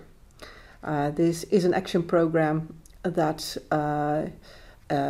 is a result of the working together from all the stakeholders in the field of life sciences and health to be able to make life science and health stronger in the Netherlands, to make ourselves seen better in the world, and of course to be in a Champions League of life sciences and health, because that's what we want. A couple of years ago, we became very much aware of the fact that we have beautiful clusters in Amsterdam, Leiden, in 12 and more places in the Netherlands, which of course the Netherlands is very small, you know. In the world, it's like a post stamp. It's like one city of 17 million people. But we have a lot of clusters that really have good profiles.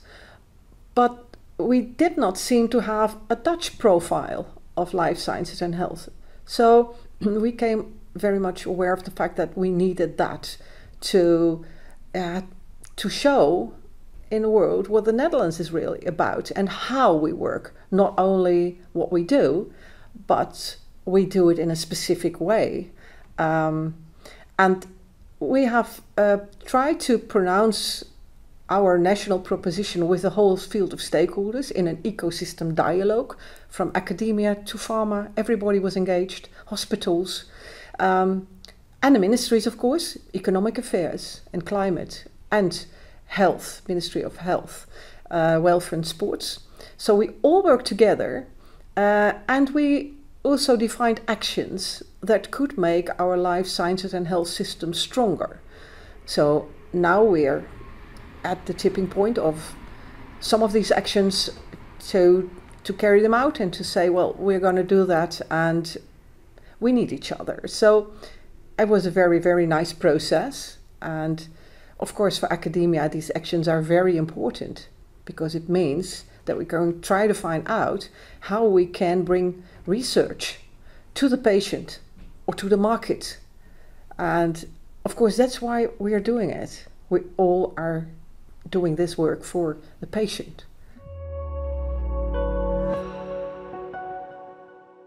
Well, for example, it's very important to see how we can best connect with the European Medicines Agency. We, of course, in the Netherlands have our own system, which works very well. We can trust our medicines and therapies, but we are part of Europe. So it's so important that we have a very good connection with EMA. So as an ambassador myself, I had some encounters with Irma Cook, and there's a couple of people who I work with very closely from academia and from institutions like the CBG, to see how we can make this connection work better. For example, in the field of rare diseases, ATMPs, real-world data, and how we can connect our perhaps incubator status in the Netherlands of beautiful things that we do to the needs of Europe and the demands of all the patients in Europe and outside Europe. So that's very, very interesting. And I'm sure everybody will hear from that within the next coming years.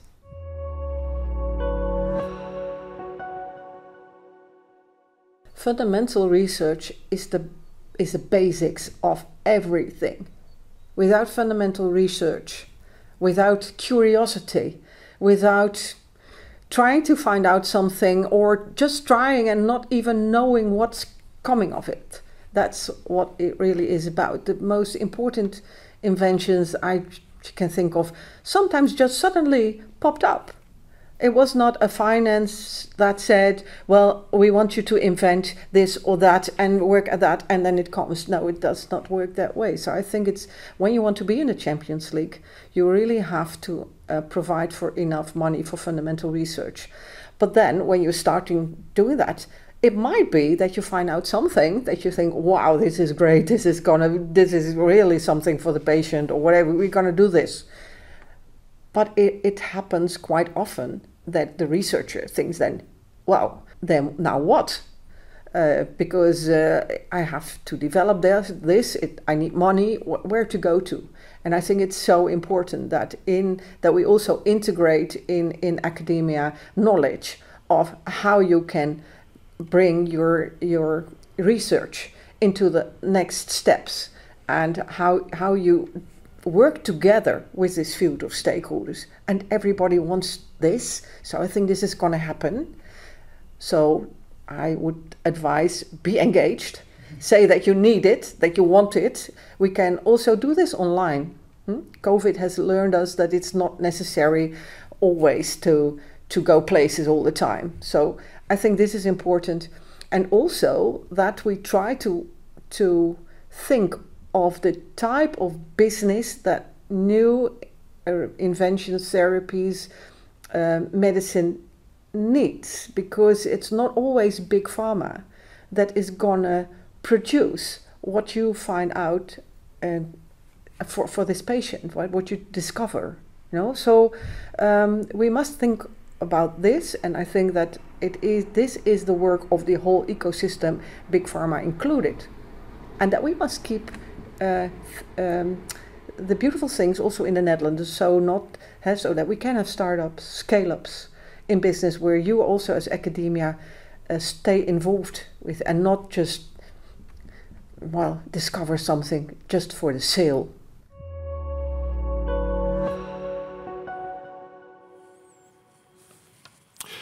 For the subsequent 3 talks, you can put questions into the chat. That's important for the panel discussion we will have in the end. We first start now with Sako de Visser. He will talk about public investments for future affordable and sustainable therapies. FAST. He's the intended director, so that's an important position, of course. And he is already part of this initiative from the start. He's involved in different organizations, such as ATRIS, Future Lab Leiden. And he's always trying to connect people with the aim to drive research and drug development forward, with a special interest in rare disease and drug repurposing. Sako, 10 minutes for you.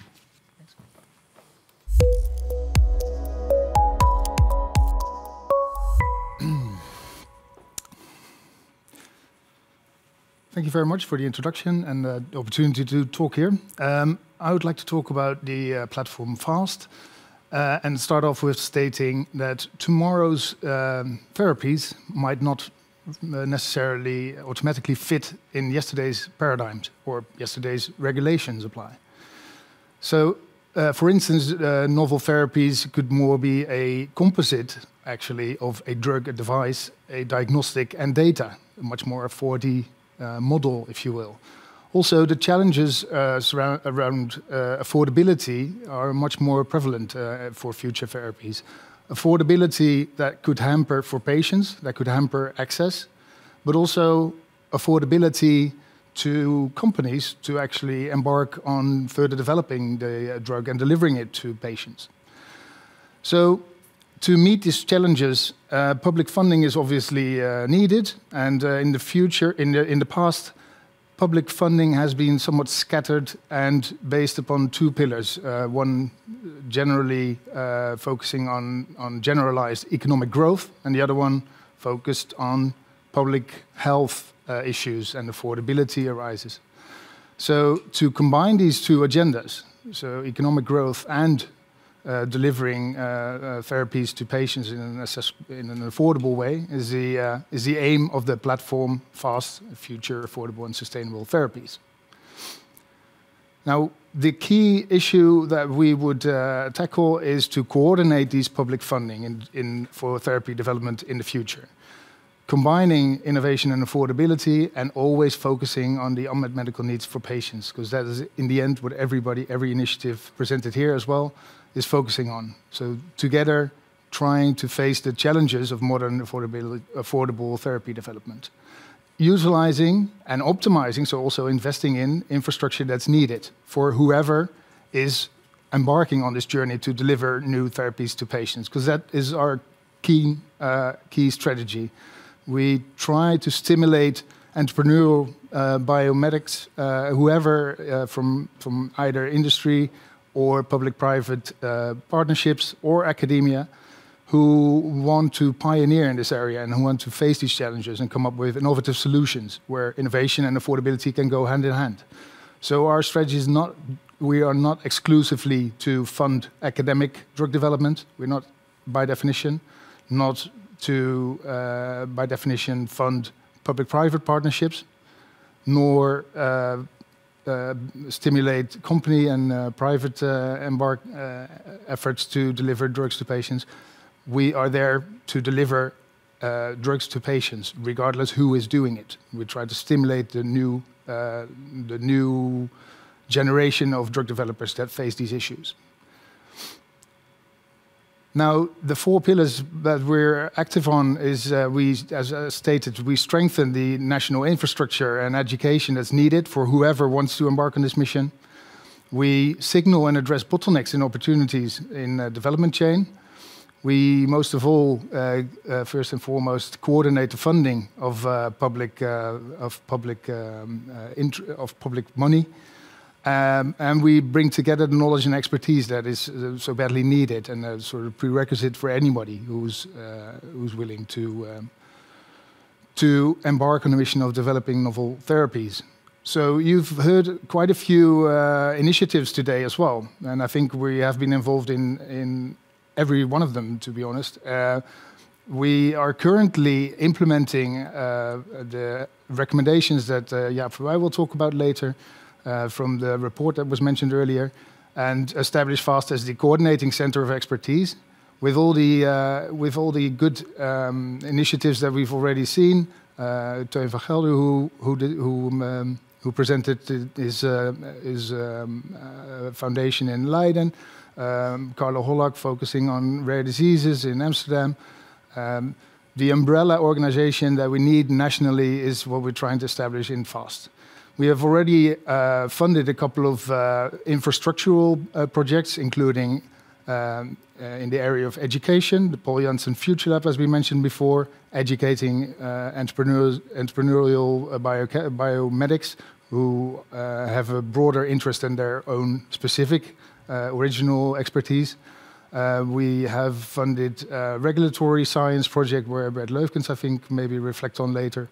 And we are investigating with partner organizations such as Health Holland or InvestNL or the RVO in how we can better align public funding to reach the goals that we want as a society.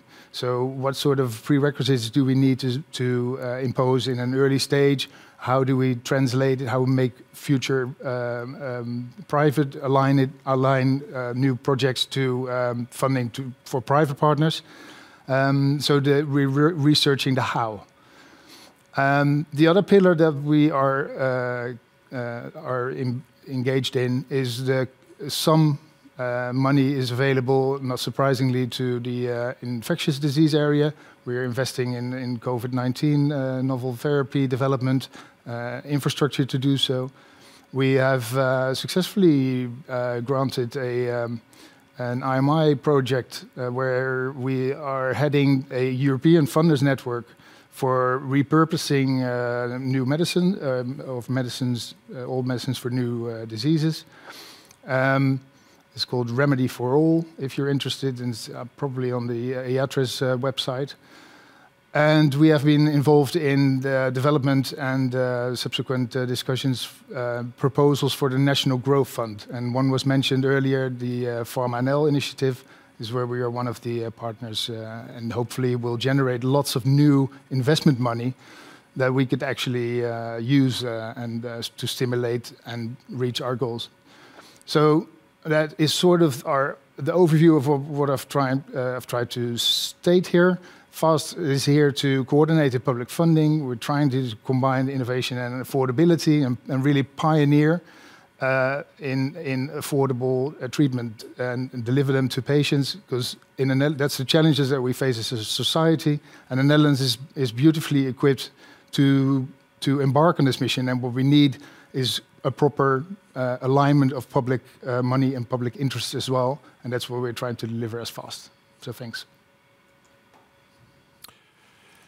Okay, thank you very much, Sacco. At least your slides were very innovative. That's something. Thank you very much. No discussion at this moment, and you're strictly was within the time of 10 minutes. But we go to the next speaker now. That's Professor Jaap Verwij, Emeritus Professor. He will talk about efficiency gains through innovation in medicines development, and how can science contribute to that, and how can stakeholders be aligned. It's the KNAWA perspective. We already heard something about reports, and you were chairing that committee. Very important. You were professor of medical oncology at the Erasmus University and also have been dean there. He is now the managing director of the Cancer Drug Development Forum in Brussels, the chair of the KNAW I already mentioned, and the floor is now yours.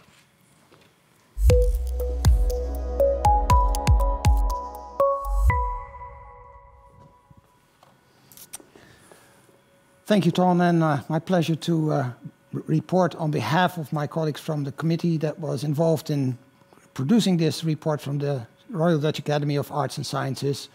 You've already seen Carla Hollack, and you will see Bert Loofkens in a minute. And I was also joined by Professor Karl Moons from Utrecht as an epidemiologist, Professor Karen Uil from Rotterdam, who is a health technology assessment expert, Professor Christine Mummery, an expert in models of diseases, Henk-Jan Gugelaar, an actual colleague of Teun van Gelder from Leiden University.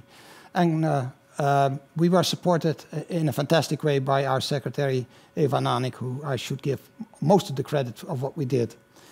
Now, if we look at the process that we have been discussing today already multiple times of drug development, this is the basic that is talked about there. And you've seen this in a different way presented by Teun van Gelder already. It starts with basic research, drug discovery, and it ends with patient access.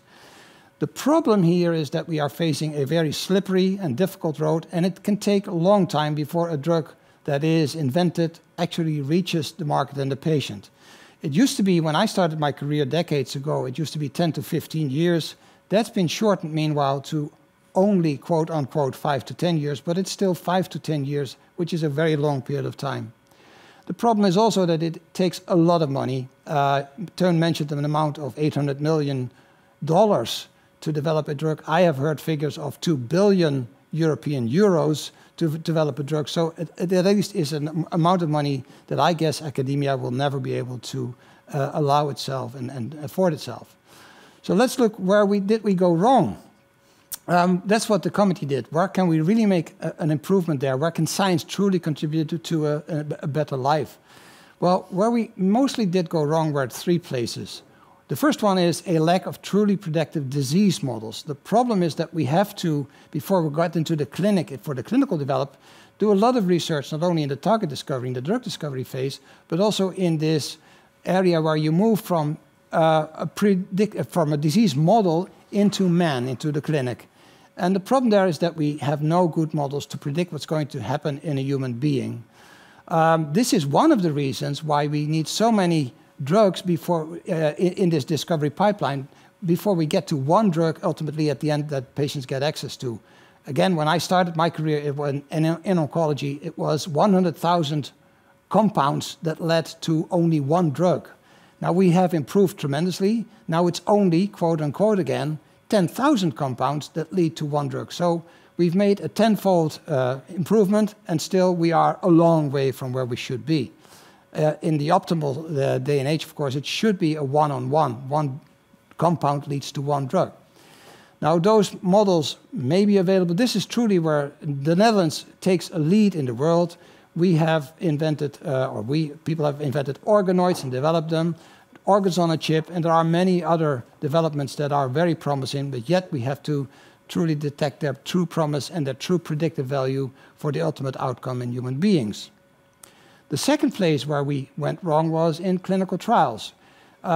We tend to try to prove very subtle differences between patient groups.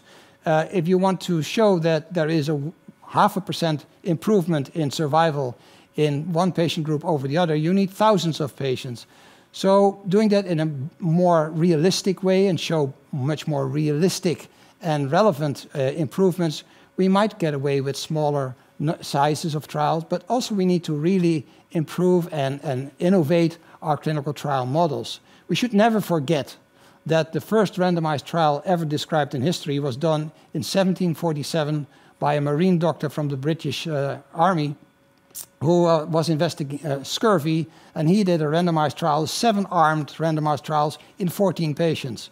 And he was looking at scurvy, and in the end, 12 of his patients unfortunately died, and 2 survived, and those 2 got oranges, which was the start of the exploration of oranges and their contents in the treatment of the disease scurvy. Now, those trials will never exist anymore because they were not appropriate for our current methods, but at least it's something to think back of. The third place where we could really make a difference is patient access, that we do not talk about frequently, and this is after marketing authorization. You can't read this figure, and it's not necessary for you to read the figure, but we are talking about a European Union which is not acting as a union because it takes between 1 day in Germany or 1 day in Great Britain, which is not part of EU anymore, after marketing authorization before patients are allowed to use their drug and can get it, up to 4 years in countries like Greece and Estonia, which is also part of the EU. And that's because of the second assessment that needs to be done, and which is quite complex, which is the health technology assessment. So that's another process where we can truly improve. Now, what we have seen as a committee was this fragmented landscape that Carla has already shown you. Patients hardly get involved, certainly not early on in the drug development pathway, which means that it's not very patient-centered. Academia is involved, certainly in target discovery, sometimes in drug discovery, but then loses its involvement in the clinical phases. Industry is obviously involved because it is ultimately the party that needs to bring the drug to the market and has the assets available to do so, the finances available to do so. And we are obviously, depending on the tremendously important work of the regulatory agencies, be it the CBG or MEB in the Netherlands or EMA, but also the health technology assessors that need to decide whether a drug is approved for marketing and then approved for patient access. Now, you can see there is no good alignment here. And what we would like to see is that something like this happens, where all of those 4 important stakeholders, so patient advocacy, academicians, the regulatory authorities, and pharmaceutical industry, all get involved in this from the early beginnings on and stay involved up until the end, up until patient access and patient can really make use of this. This may be a dream, but I think some of the talks that you've heard today already indicate that we're moving to the good direction. How could this be achieved in the Netherlands? Well, this slide you've seen also, and this is what we ultimately proposed. It would be worthwhile to have one expertise center for what we call medicines development. You can talk about drug development, but there's also therapies that are now true drugs in the old-fashioned sense of the word. So let's talk about medicines or therapies development. Supporting the academic institutions in their activities in this whole pathway of drug development. And not only the academics, why not also support pharmaceutical industry, patient advocacy, as well as the regulators? This should be, in our opinion, a national center, whatever we call it.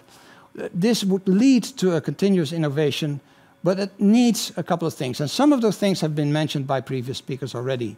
We really need awareness and education of the topic drug development. There is post-master courses. You've heard Teun talk about that. There are other initiatives already as well. There are the good initiatives from the CBG.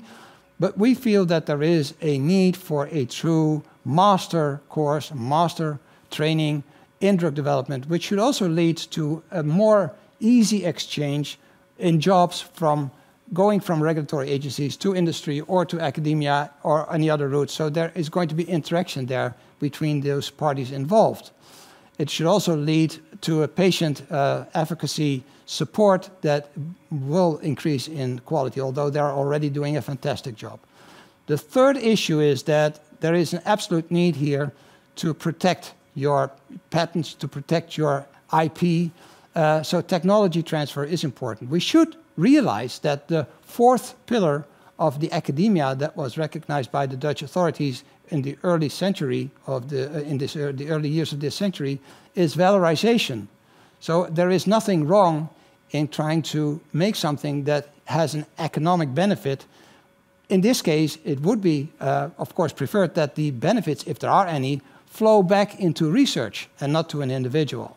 So technology transfer should go hand in hand with business development, because one of the problems that the people that are in the early phases of drug development, the fundamental researchers, they have no clue about those issues, and they need to be supported from the early days on. The fourth pillar is important, and it relates to the education, is also recognition and rewards. Unfortunately, there is not too much of a recognition in the university system at this point in time for people that are passionately involved at the academic side of drug development. There is no appropriate reward system there, unlike for the fundamental research, of course, where there is a fantastic awarding system and rewarding system available. So this should be improved as well. And last but not least, you've already heard about registries. We always talk about real-world data. We need to share data between industry, between academia, between society, and we need to jointly develop a system where the data that we are looking at and where you as CBG are looking at are really valid and that they can be taken for granted and that they're true. So data quality and data sharing is another important element that this coordinating expertise center should work on. It should really be close to the granting systems as well. So that's why one of the options that we are exploring is that FAST could take this on as well as another arm of its activities and become this expertise center. I'd like to stop here. Thank you for your attention. I think we really need this. I'm sure we can achieve this in a small country like the Netherlands. Clemens Ross has already mentioned it. It's only a big city of 17 million people. So why don't we do it? Let's do it. And to quote an American president, former American president, I'm sure that we can say, yes, we can do it. Thank you very much. Okay, thank you, Jaap Verwij. Very enthusiastic and I think an important perspective from the KNAW. Now we go to the next speaker, a speaker we know very well, Bert Leufkens, Emeritus Professor of Drug Regulatory Sciences and Pharmaceutical Policy at the Utrecht University. He retired, but is still going on with several things. He was, of course, the former chairman of the Medicines Evaluation Board, and he was a member of the CHMP at the EMA for a few years. Still, he is also the chair of the Regulatory Science Network of the Netherlands, already from the start. Very important and all the research you've done in this area. Bert, the floor is yours.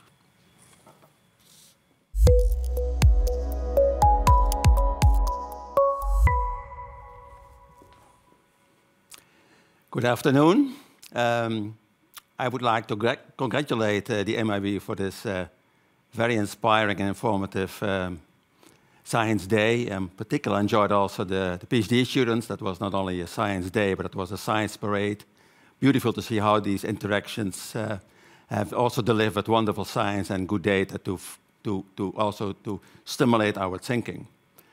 So the scope of what I would like to add as a reflection, also as a setup for the panel discussion, is, of course, a little bit of repetition of what you have heard. Increased interest in academic drug development. Many speakers have addressed that. It's also part of the European Commission pharmaceutical strategy. We should not forget this is not something that somewhere started in the basements of academia. It is very much also European policy. And part of that, and that is the focus I would like to highlight, is regulatory systems are important in that whole strategy. And regulatory systems are never perfect. They evolve over time, and they are exposed to push and pull dynamics. That means that there are new innovations coming in, how to evaluate them, how to assess them, how do you measure efficacy. But there are also societal mechanisms. For instance, the orphan drug legislation already mentioned by Carla Horlack, that was very stimulating in the beginning, the early 2000s, and now we're discussing, okay, there are also some adverse effects from that legislation. But essentially, it was designed to stimulate orphan drug development. So these push and pull dynamics are always there. And regulatory science is there to improve the regulatory standards, to improve the procedures, to improve the decision-making, but also, and that's where the Regulatory Science Network is very much involved in, to understand how things work and how they can be improved. And to discuss it a little bit more in detail, I would go into two cases, and they already mentioned before today. One is on drug repurposing of rare diseases, a study by one of the colleagues from Carla Horak. And I would like to discuss a little bit on think tanking of the Regulatory Science Network, the extension of indications of licensed products. But again, the Regulatory Science Network Netherlands is there also to add.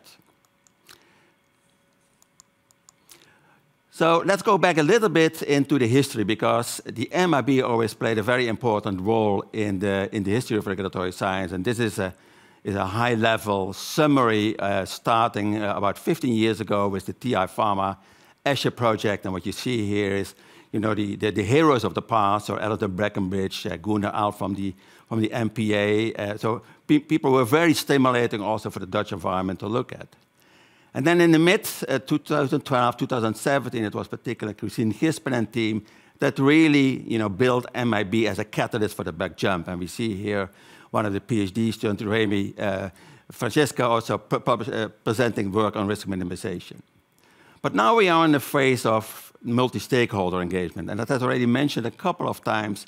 The picture here is of a recent expert meeting or workshop when people from the EMA, patients, industry, academia were there. And particularly the RSNN is focusing on how can we, you know, make that multi-stakeholder engagement blossom in, of course, at the end of the day, you know, improving drug development by academia. It's also important that when we look at the real cases, and I come back to this study that was already mentioned, Steven van den Berg and team looked at the new orphan drugs approved in the 2016-2020 area, 68 products, 13 out of these were the outcome of a repurposing trajectory. And 3 out of 4 of them came from academia. So a very substantial contribution of academia to drug repurposing in rare diseases. But when we look in more detail at particularly the regulatory pathways and then mapping the regulatory issues, etc., it's interesting to look at what we could call the regulatory HTA roadmap. And I would like to start that. It is already also summarized on other slides you have seen today. But when you look at Module 3, so the quality in the CMC, the Module 4, non-clinical, Module 5, clinical, and of course also the post-approval safety data and also lack of efficacy. What's critical here? In particular, when you go over these 13 products, let's start at the non-clinical. Well, most of these products were already known for more than 20 years, and there were ample data out of most of them, more than 5,000 publications, 10 out of 13. So a big knowledge base here. And the challenge here, of course, that's also the reason there's plus minus, is to translate that safety information also to the individual dossiers. But the big challenge is clinical. Small numbers, heterogeneity of patients, study design, all kinds of discussions about how do you measure the outcome, the endpoints, the estimate, and of course completions of the trial, and at the end of the day, the benefit risk discussion. But we should not forget that also quality is maybe not at the top, but it's very critical. There were a few simple oral formulations, but there were also PEG formulations, liposomals, nebulizers, compact gels, eye drops. And I think that the eye drops should not be forgotten, because eye drops, people sometimes think, well, that's just an eye drop. But when I was at the CHMP, and Ton de Boer already mentioned, we had a discussion about 2 dossiers in a European procedure. And at the end, the CHMP voted in favor of these 2 eye drops. And actually, I was very surprised, because I was not so impressed by the data. And then my European colleague said, you know, everything is better, to have a European license than have kitchen pharmacy across Europe with very highly variable quality and issues here. So just to mention where we can also have, I think, a wonderful landscape in terms of compounding in the Netherlands, that's not, you know, elsewhere in Europe. It varies highly differently. And then finally, I would like to highlight also the importance of post-marketing data, exposure data. It's already mentioned by other speakers. And not to forget also the HTA pricing, where we see, particularly in these 13 products, a very bumpy HTA trajectory. 4 out of 13 erratic pricing, pharmacy compounding and alternatives, limited access. Regulatory science aims to map, you know, these kind of issues across the dossiers, also to look at Where is the applicant coming? Where are the hurdles? What kind of data should be provided? And where is the extra investment needed? The second example I would like to mention, also from recent regulatory science work, and this was more an expert meeting, more a think tanking, and Jorn Mulder and team put that all together. Investigator-initiated trials is an important academic source for building extra evidence. The question is, of course, what's next? Are we implementing this new evidence into the label, or we do just use it as clinicians, or include it in the guidelines, etc.? And this was part of the question, because in the ideal phase, because that was the starting part of the discussion, it should be in the label. But new evidence, it's not always, wanted by the different stakeholders. There can be mixed incentives for the stakeholders. Marketing organizations maybe have a different view. Prescribers may say, well, it's the evidence there, I just prescribe it. The reimbursement people will say, when it's not in the label, I don't reimburse it. So all kinds of mixed arguments were also exchanged and also discussed. When we use, again, the same MEB, of course, when you look at Module 3 and Module 4, it's not a big pie because the products are already on the market. That's more the easy ones, so to say. But again, Module 5, clinical, is again there. And there are new indications, of course, that are important, but are these the leftovers or missed opportunities? Because part of the discussion was the checkpoint inhibitors that had the initial indications in skin cancer, in lung cancer. Fully understandable when you look at the cell biology of these cancers. But what's next, and how will that also be implemented in new trials? And what are the trials? Because the drug is already in the market, how do you design the trials? What are the comparisons, etc.? And of course, at the end, HTA, access, pricing, and reimbursement. Who wins, who loses, willingness to pay, and what to do when the industry is not want to extend the label, because that is also happening. So these issues were also part of the discussion. And again, a mapping like this, a regulatory science, looks through the lens of the different stakeholders and how to understand the reasoning why academia and industry and regulators and the clinicians may have a different perspective on the same issue. We feel that's important. So to wrap up, regulatory science provides a window of opportunity for learning for academic drug development. It's never a single route. It's always, okay, that may happen, but. And this is already tried, but. And so we feel that by looking cross-cutting through these individual dossiers to map them in such a systematic way that you can also help other groups and also work in a more pre-competitive space, because at the moment it's competitive, then there are all kinds of other issues that are in place. And it's also important, and it is already mentioned, there are exceptions, but overall, academia has not a very strong record of bringing promising medicinal products from the bench to the license. That's not to blame academia, but that's also a catalyst to work on these issues and also to work on the future. And just recently, and it was already mentioned by one of the other speakers, the FAST project has commissioned the RSNN and partners to develop a program where we use regulatory science in such a way that it can help academic drug developers also to go for the next step.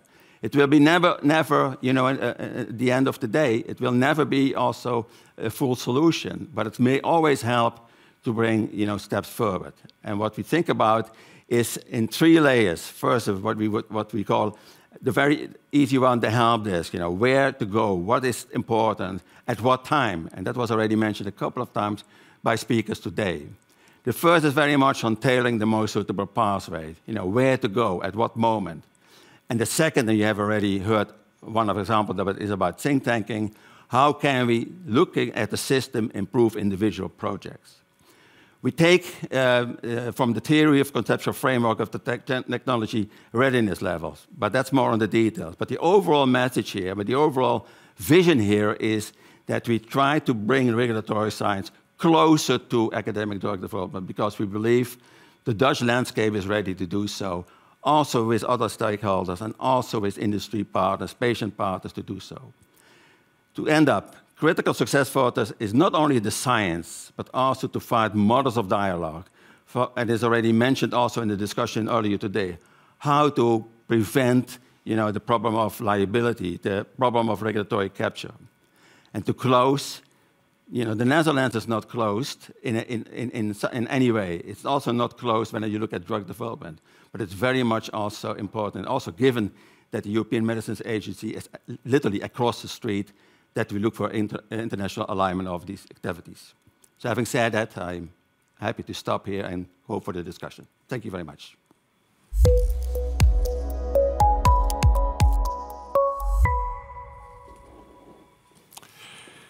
Okay, thank you very much, Bert, for your enthusiastic presentation. Well, there's time now for interaction here at the table, having a panel discussion. And there are, of course, questions also on the screen, chatting. But let me first start by asking you, and give you each some time, about the presentation of Clemens van Dorp. What do you think of that, and does it help? Well, what you all have your own perspective, like fast regulatory science. You looked at efficiency gain in the whole system, and does that help? What is happening there on top? Bert, I'll start with you. Well, I think it's very important that this kind of dialogue and debate and development, etc., is not only between science and regulators, etc., but also that you translate that to the more political policy level. Ministries of health, councils, politicians, etc., etc. And I think that Clemens, and I have heard that she presented that in April in a bigger meeting, has done a wonderful job to make that connection, but also as an ambassador to go to all the individual groups, etc., and to align with, okay, the EMA is here, but we have also this landscape and how to bring these two together. Of course, that's the theory, and the next step will be, of course, how will that be, built further? But I think we have heard, and I'm looking also forward to the directions of the other panelists. I think we have heard a lot of building blocks today, also to make that happen. Yeah. Okay. You think?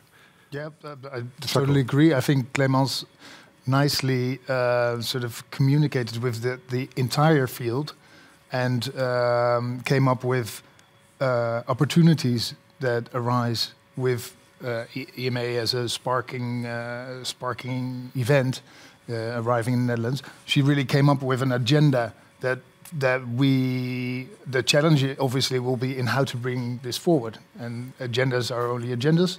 We need to turn this into action. And action, I think, is typically associated with some sort of money. Somebody has to be the owner of problems or action steps. So I think the major challenge working towards the April meeting will be to decide who is taking what further and how.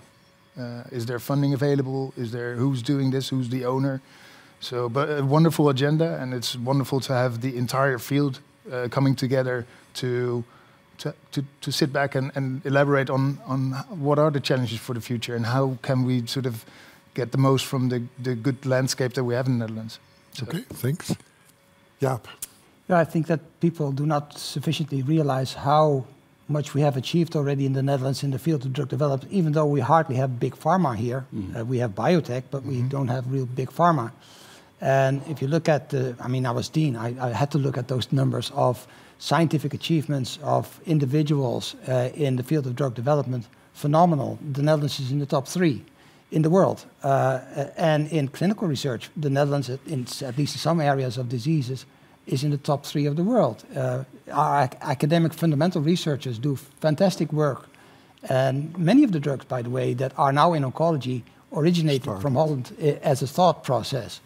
So we have a phenomenal asset there. And it's good that our government now starts to realize that we have that, and that needs support in a very consistent way. And the Netherlands is a small country. Clemens said we only have 17 million inhabitants. That's like the greater Boston area. It's a big city in the rest of the world. But it's not a real big country. We can get anywhere within an hour almost. So collaboration is not a big problem. The only thing we should also realize that those university systems, the separate universities should now also acknowledge that collaboration is key in order to achieve something. Yeah, okay, clear. Some time to maybe to respond on each other, because you heard each other's presentation, and are there things you say, well, I want to say this or that about it? Maybe not about the presentation, but just to add what you have said some very important things that, the country and the companies, etc. I'm not so sure whether big or small is the driver here. One of the achievements, I think, from the ambassador is also that she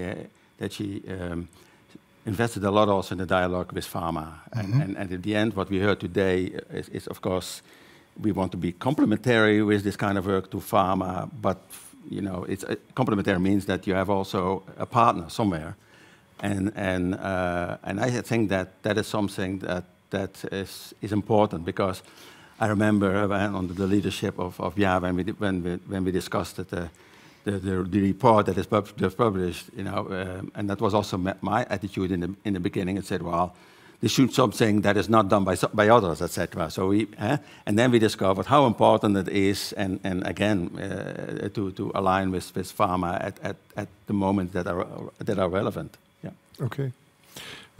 Let's go to the chat. Are there initiatives in other countries with one expertise center where we can learn from? That's of course a very interesting topic. I'm not aware of anything like what we are now proposing, which is broad. Throughout disease areas. There are a few smaller examples that show that it is possible to do things like this, particularly in my own field of research, oncology. In the United Kingdom, for instance, there's the Cancer Research UK, which is doing drug development. They are working together with academia. They are a charity that is raising money to do this and get some support from the government, but most of the money comes from the population. And they are front runner in the field of oncology drug development, which is amazing. A lot of their drugs, of course, they are then out-licensed to pharma, because we cannot really produce. The production facilities will never be available in academia. I don't think that will ever happen.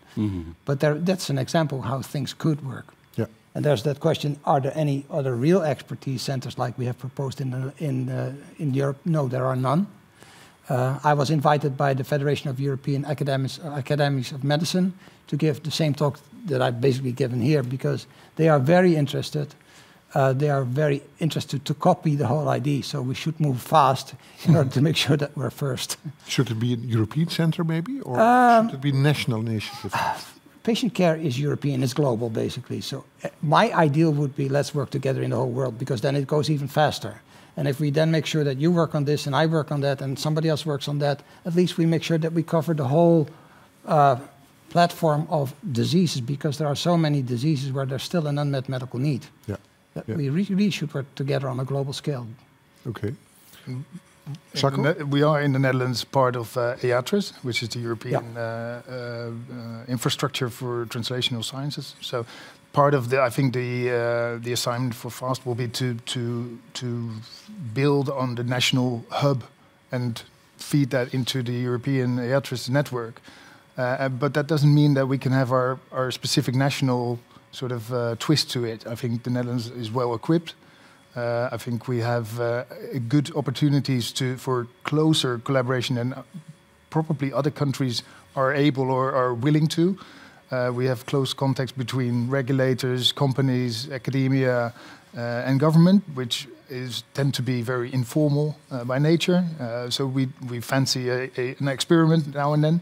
So I think we're well equipped to be front runners in attacking the major issues that everybody's obviously struggling with, but to try to be pioneering the area, to really come up with innovative solutions on how to employ public funding, but how to maybe experiment with different setups like Carla today explained, with an early access program, and sort of try to work with insurance companies and pharmaceutical companies and government to find out novel ways, with the ultimate goal always being getting the innovation to the patient at an affordable rate. It's some sort of accessible way. And I think the good thing is, as much as we can complain about the Netherlands being so regulated, there's also a good side to that, because we are highly organized.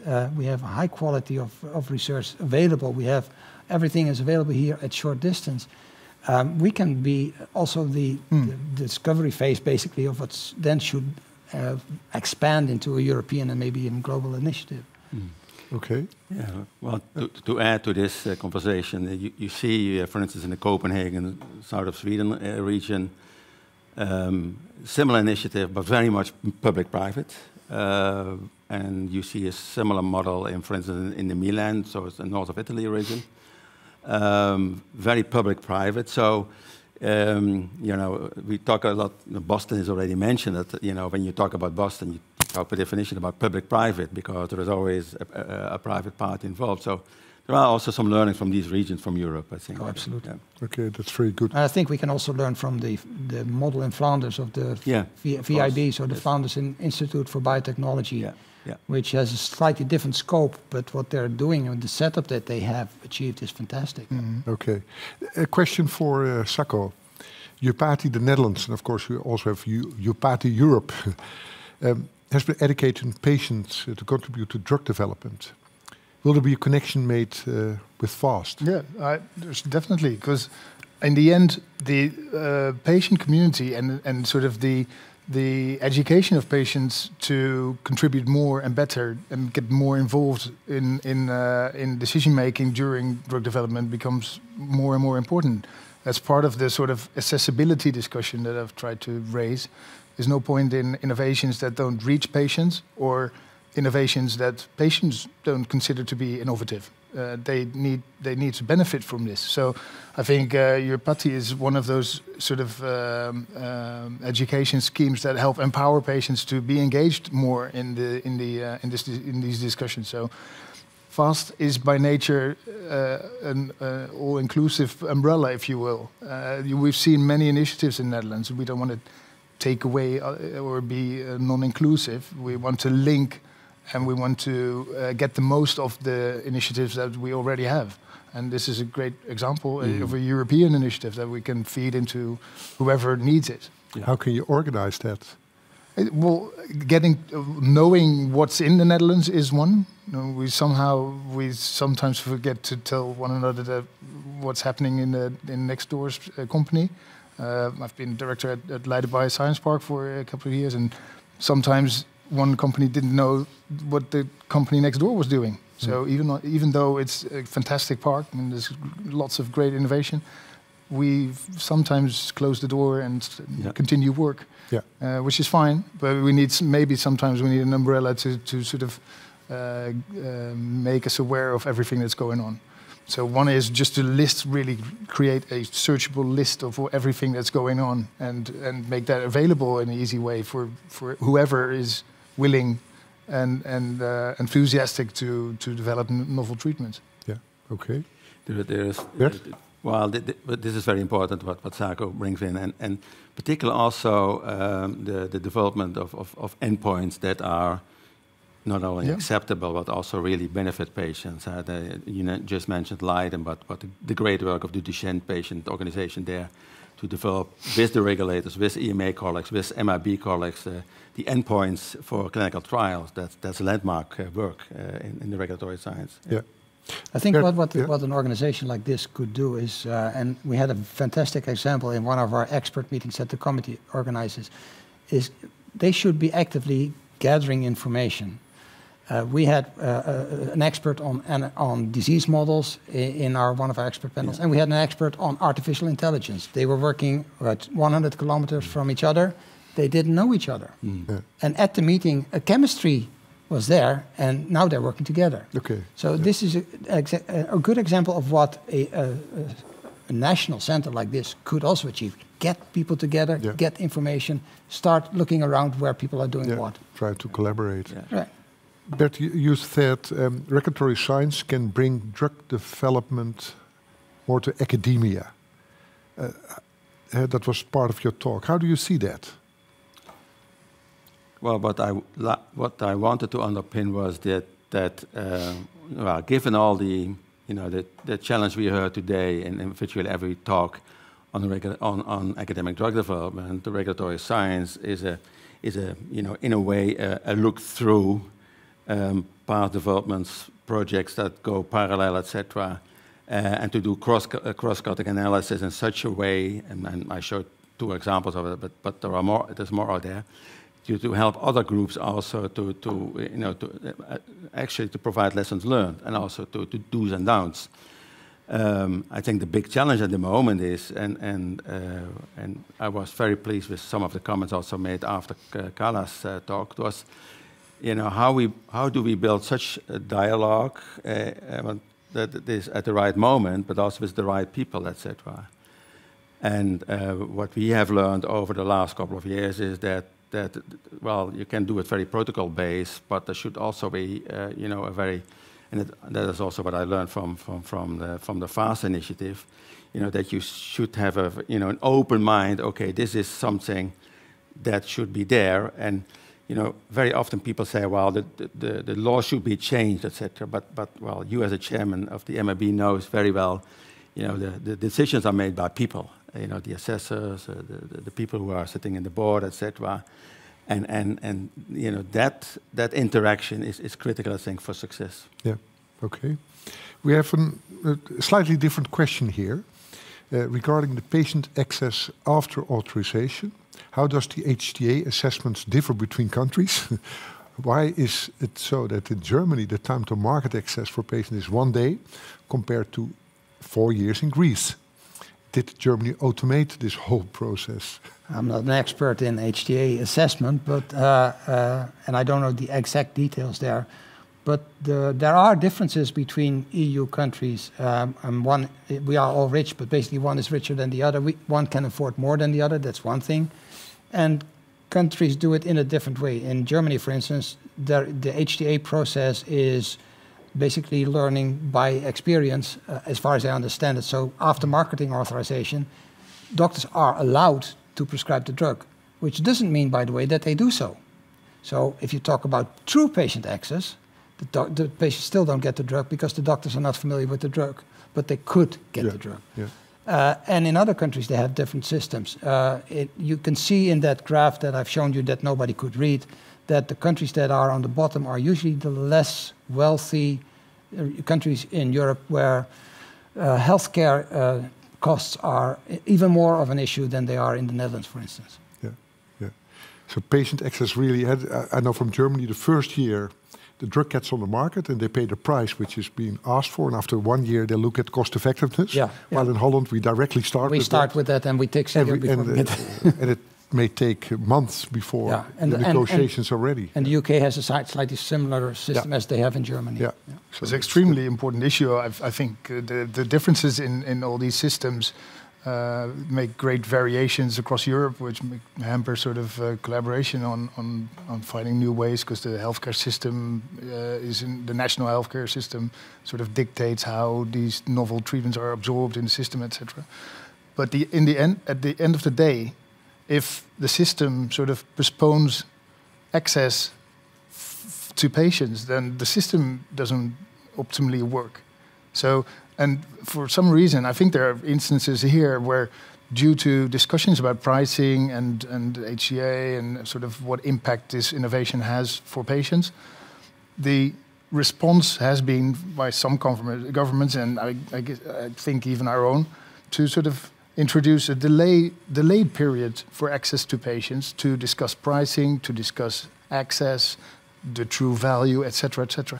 I think that's something that we need to break with. I think we need to find new ways to. We can see this coming. We can see we need to find ways to make this affordability issue more interconnected in the development process, because we don't want to have the situation where in the end the patient has to wait for the innovation due to all this sort of discussion that we could have seen coming. Or maybe have set up in a different way. Like the DRUP study and the drug access protocol. Exactly. To have the gap between coming on the market and reimbursement. And there are now initiatives which are happening, well, just like you say. Well, I think it's important, and that's also where a center could help, having one national center there, to be more proactive rather than reactive. We wait until the drug is approved by you, and then we start thinking about the cost. Well, we should do that before you even see the dossier and think about what the consequences are going to be. Somebody today mentioned the cell therapies, which are promising in certain areas. But if the costs stay as they are now, it is predictable that this will be unaffordable, and FAST is talking about affordable. That's what the A stands for. And sustainable. So if the future is going to be looking like it looks now, it's going to be unaffordable and unsustainable. Yeah. Maybe at this moment we have what we call a parallel procedure, so that the HTA organization, Netherlands, already looks at do their assessment while we are still pre-marketing assessment doing. And I think we show that reimbursement at 3 months faster than starting after it's on the market. So there are also initiatives that you have a parallel procedure of assessment, which can really help, of course. Oh, absolutely. And if you have the scientific advice together already from the start, and you know what the questions are from the HCA organization, and you have a parallel procedure, that's helpful. So I think there are all kind of things going on. It certainly helps. We had a fantastic discussion last week at a conference that I joined. Because you, as CBG, are looking at a set of data and you're looking at the benefit-risk ratio, basically. The HTA are looking at some other perspectives, which are also economical, which are not covered in our clinical trial design. So the question is, can we design studies that basically are sufficient for your purposes with the data that we provide, but at the same time are sufficient for the purposes of HTA that look at basically the same dossier, but in another way. If we can achieve that by changing our trial design, we satisfy everybody, so why not do it? Yeah, we have PhD students, Rick Vreeman. Yeah. Well, timing has been mentioned a couple of times today, and I think the big message from this discussion is keep investing as MEB in parallel advice, because that's very important. But coming back to the development of FAST and other initiatives, etc., and early scientific advice, actually, that early scientific advice is kind of a window what could be coming, you know, and it's like the horizon scanning, but then in a different way. And use that opportunity so that you know, okay, when scientific advice in this year is already going on that direction, that kind of disease, etc., so that the HCA environment is also prepared of what's coming maybe in 2, 3, 5, or 6 years, etc. And very often, as Sarko said, when the dossier is there, maybe you're too late, because then you look at the clinical evidence. Yeah, well, I want to have a different dose or a different comparison or a different whatever. Well, then you're too late. We have a question for Jaap. You mentioned that improved interaction between academia, industry, regulators, agencies is needed. Can you share your thoughts on how to achieve this? And, for example, stimulate exchange or even bundling of personnel, knowledge, science, and experience. Bundling of personnel may be one station too far, I guess.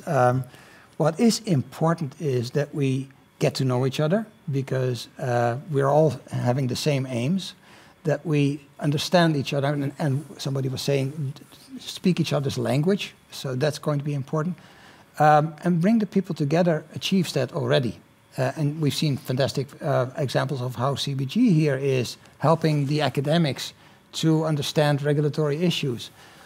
So as long as we can achieve that we really get together somehow, and if we have a training of people that are interested in this field of drug development, and they could go to regulatory, they could go to industry, they could go to academia, or they become patient advocates, and they could then exchange even in their further career, their jobs, in an easy way, that would be fantastic, of course. That's why education is so prominent on our recommendation. It may not be prominent on the slide because the font was small, but it's really prominent in the recommendation. Yeah, okay, thanks. Is having a center of excellence which coordinates enough in the scattered landscape, or should it be centralized more? That's again, I think, for you, Jaap. Well, Sarko could answer part of it. Or for Sarko, yeah. Well, Sarko. Yeah, well, it's part of what could help. The Center of Excellence is, I would say, the infrastructure and sort of the gateway and helping everybody who's doing this by attaching this to public funding and coordinating public funding. This is a much more centralized tool, because in the end, what we fund is what's happening. So I think that's important, that we should stay away from all these centers who have some sort of excellence, because in the end we have a country full of centers of excellence. But we need to coordinate public funding accordingly to match the ideas of a central center of expertise. So funding here, I think, is a key element that we need to coordinate, but also to essentially, we first need to get it, because it's tough times to get new public funding available. National Growth Fund is one of those sort of large opportunities that a couple of proposals are in our area. Pharma-NL is one of the most sort of directly linked to pharmaceuticals. So let's hope that sort of follows through, because that would shape the landscape for the coming years, I think. So funding is a key element. And here I think that we can take the example of the Belgian experience with the Flanders Institute for Biotechnology, where the government invested a considerable amount of money. But in 10 years' time, that machinery that was developed got to be self-supporting. Yeah. So, and that's the ideal that you would like to achieve, of course. And there are more examples, in a collaborative way. Yeah, yeah. Okay, we're getting close to the end, and so I'm looking at our panelists, whether they still want to give a message here. We want to strengthen drug development in academia. Okay. Yeah, Bert. Yeah. Well, I think that when I take one thing out of the whole discussion today, and I think we will have a discussion also after Peter Moll's presentation, but I think that collaboration is key. Look for the multi-stakeholder, including public-private, but also that the MEB is also enabled to continue to invest in regulatory science, because there is always pressure on funding, on budgets, etc., etc., and also to convince the political leaders also that this is not a hobby of some scientists, but this is really, if you really care for Dutch patients, you should be top regulatory science, because then you can also add to these initiatives proposed by the committee and proposed by FAST. Yeah. Okay. Thanks, Jaap. Yeah, I think the key word here is collaboration, mutual trust, and an understanding at the government that you can't get this done for 1 million euros or something like that. And then I think the key is, let's just do it. Yes, we can. Yes, okay. Saka, you're close to funding, I think, with contact with ministries. Yes, working on it. Funding, obviously, like I stated before, funding is a key element to get things done. And this discussion and the reports and initiatives, I think, greatly help in stipulating the importance of public funding in this area. And I think I would also like to sort of challenge the viewers and everybody in the Netherlands to be disruptive in approaches that tackle main issues, because we can try to pioneer really as a forefront country with all the elements and initiatives that we have, and we don't have to publicly fund an academic pipeline. I don't think that's the way forward. The way forward would be to experiment and to be disruptive in novel approaches into getting innovations to patients, because that's what we're in for. Yeah. So really be innovative in your approach as well, because that's what sets us apart, I think. We have a new government, and I did not look at the program in total. Do you think there is enough attention for what we are now talking about for the coming 4 years?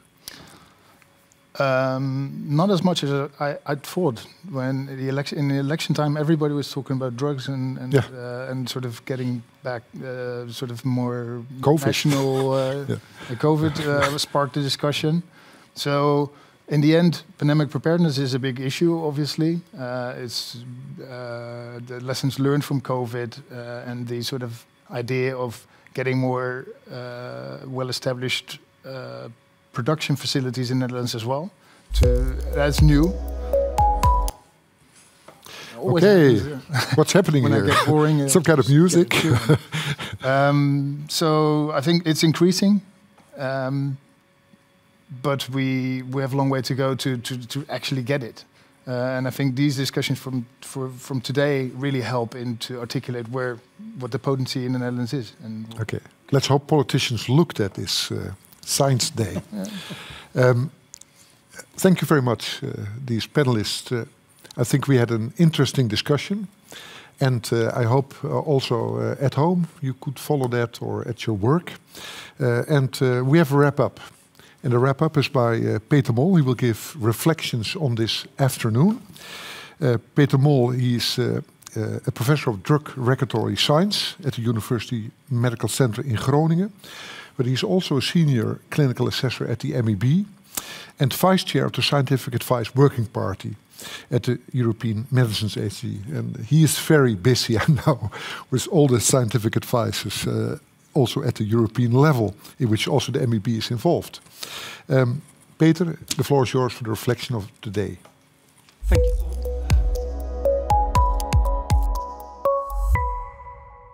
So thank you, Ton. And indeed, reflections on a day like this is always difficult. 10 minutes we have.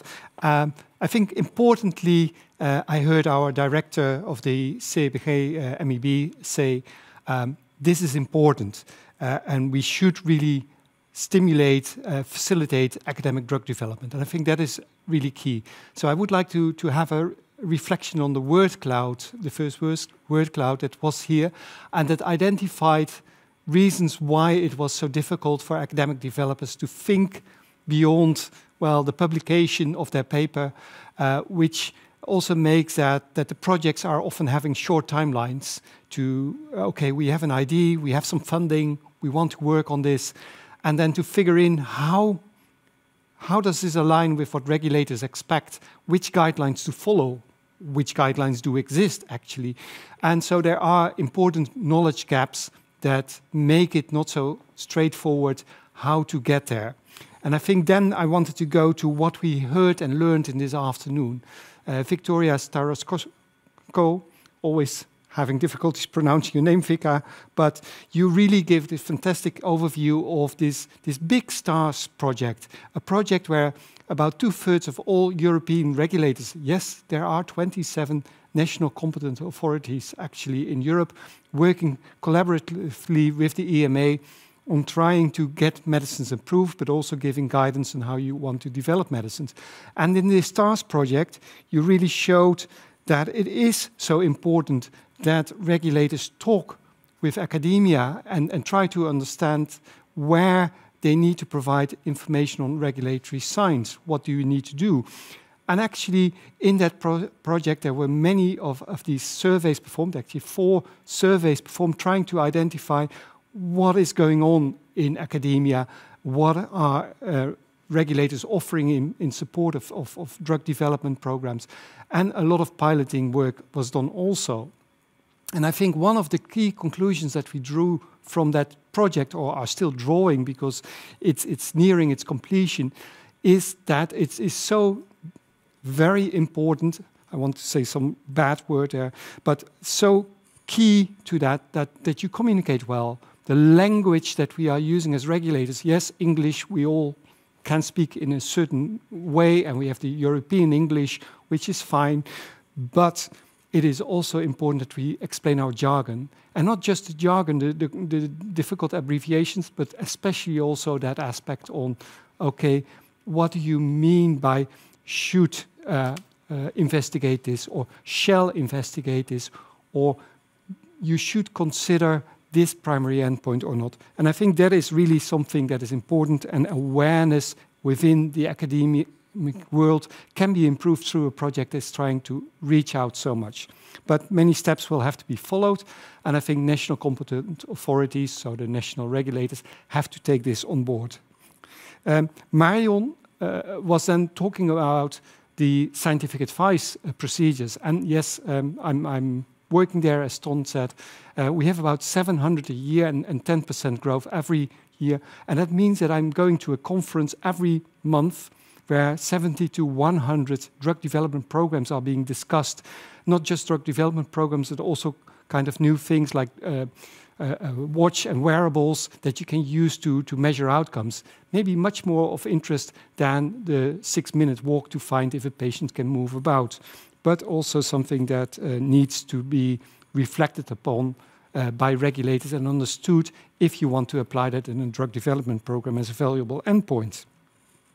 I think Teun van Gelder then really came from Leiden, where Boston at the North Sea, as they call it, is really onto it. How do we want to stimulate academic drug development? And I think Leiden has an important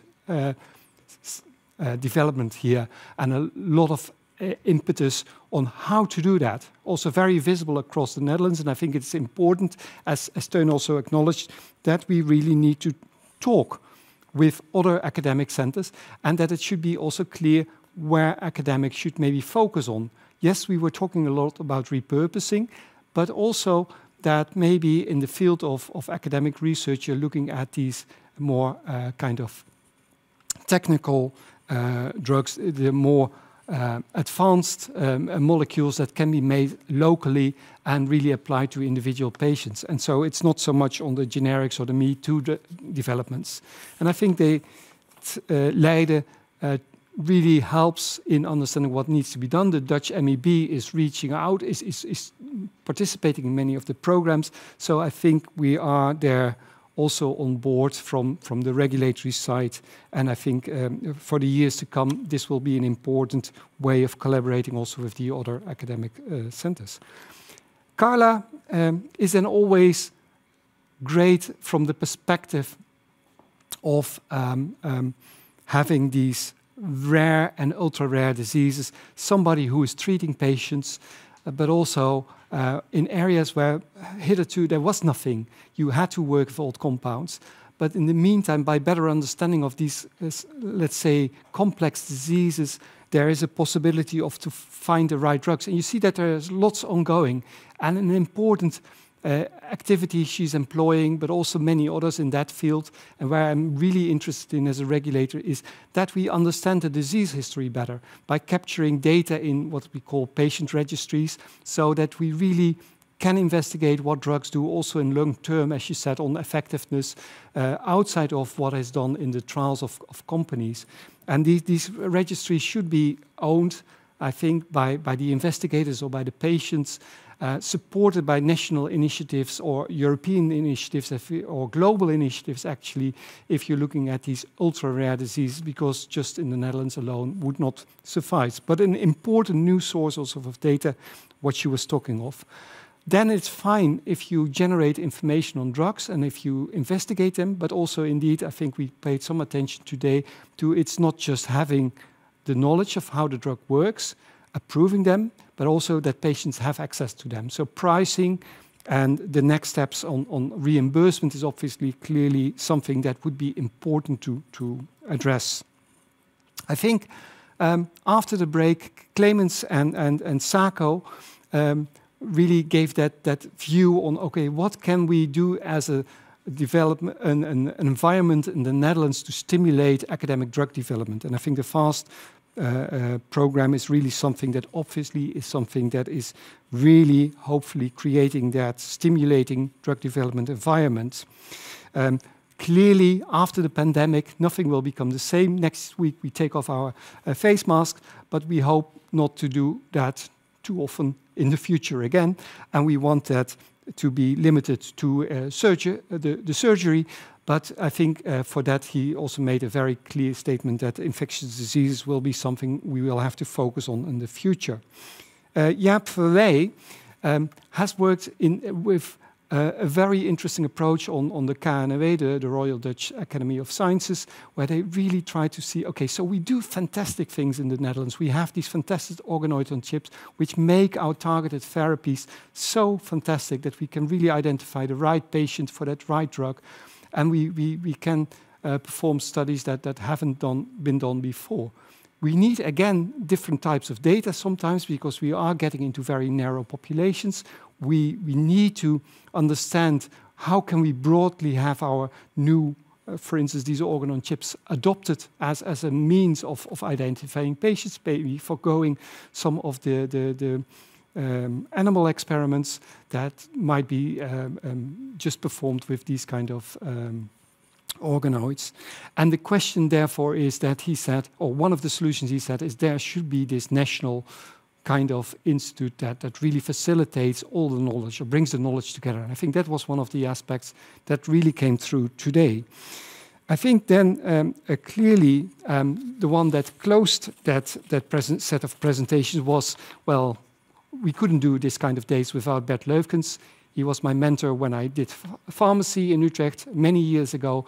He is still, I think, the eminence grise in the field of regulatory science, and he will hopefully, for years to come, help us in advancing what regulators can learn from the field of academic drug development, but also how vice versa better standards can be implemented. So I think the think tank Regulatory Science Netherlands is something that what he really established, and where it's so important that regulators and industry, but also other parties, have a safe haven to come together and talk about beyond their borders, so with academics and other stakeholders. I think clearly also in his presentation, new evidence into the label coming from independent studies, not from industry, are important. So I think with that, we have a very nice round of input.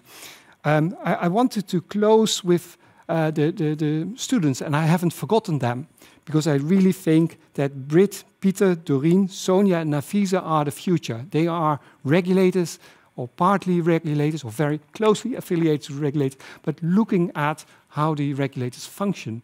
They were also a little more diverse than we grey men sitting around the table here talking about the future. And I think the future looks bright with these kind of interesting studies done, very hands-on, and also giving us insight in, okay, how can these regulatory processes in part be improved? How can new tools be adopted in approving and understanding drug effects? So I think with that, there is this final word cloud that regulators can do to facilitate drug development. I think we discussed many of these, especially the outreach of the agency towards the academic setting is, I think, something that needs to be done a lot. We do that in forms of trainings, and we also, that office in academia, I think, is something that in these times of virtual, because that is an advantage I think we have learned of the pandemic, that we can use virtual also in more senses, will be something that helps us. But I think also organize workshops, masterclasses perhaps around topics would be really great. And Ton de Boer is giving a masterclass with a couple of master students in the near future. So I think you can still all apply for that. So with that, I think I'd like to give the word back to Ton to wrap it up. Thank you. Peter, thank you very much for your reflections of this afternoon. I think it was quite difficult, but you did very well. And very good that you ended with the PhD students, which we haven't seen ourselves, but they were there, and they are very important. We supervise them also, so that's very good. I want to thank all the speakers, which are on the table, but also, of course, in the first part of the program. The time management was very good, because we're exactly ending where we wanted to end. I think that's important. Thank you very much for giving all the thoughts. And I want also thank the participants, which we have not seen, but we have seen you in the chat. Thank you for your questions. They were very relevant, and that we learned that you were listening and asked questions. That's very good. Also, I want to thank, of course, the organizers of this program, especially, of course, Marion and Sietske.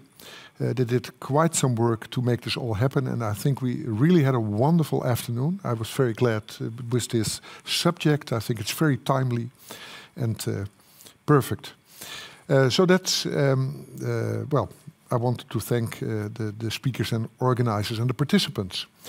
For the participants, it's still possible to meet the PhD students because they're face-to-face. You have to go to the platform networking, and they're there, and you can ask your question and see them in real. I think that's important, and again, thank the PhD students also for what they did. And I thought during that there were a lot of chat questions which could be answered, so that's very good. To finish now, this recording will be made available at least for 1 month, so you can look back after this meeting what happened here. And I think we should give an applause. It is a little bit strange. Normally you have a big room, but thank you very much, everybody.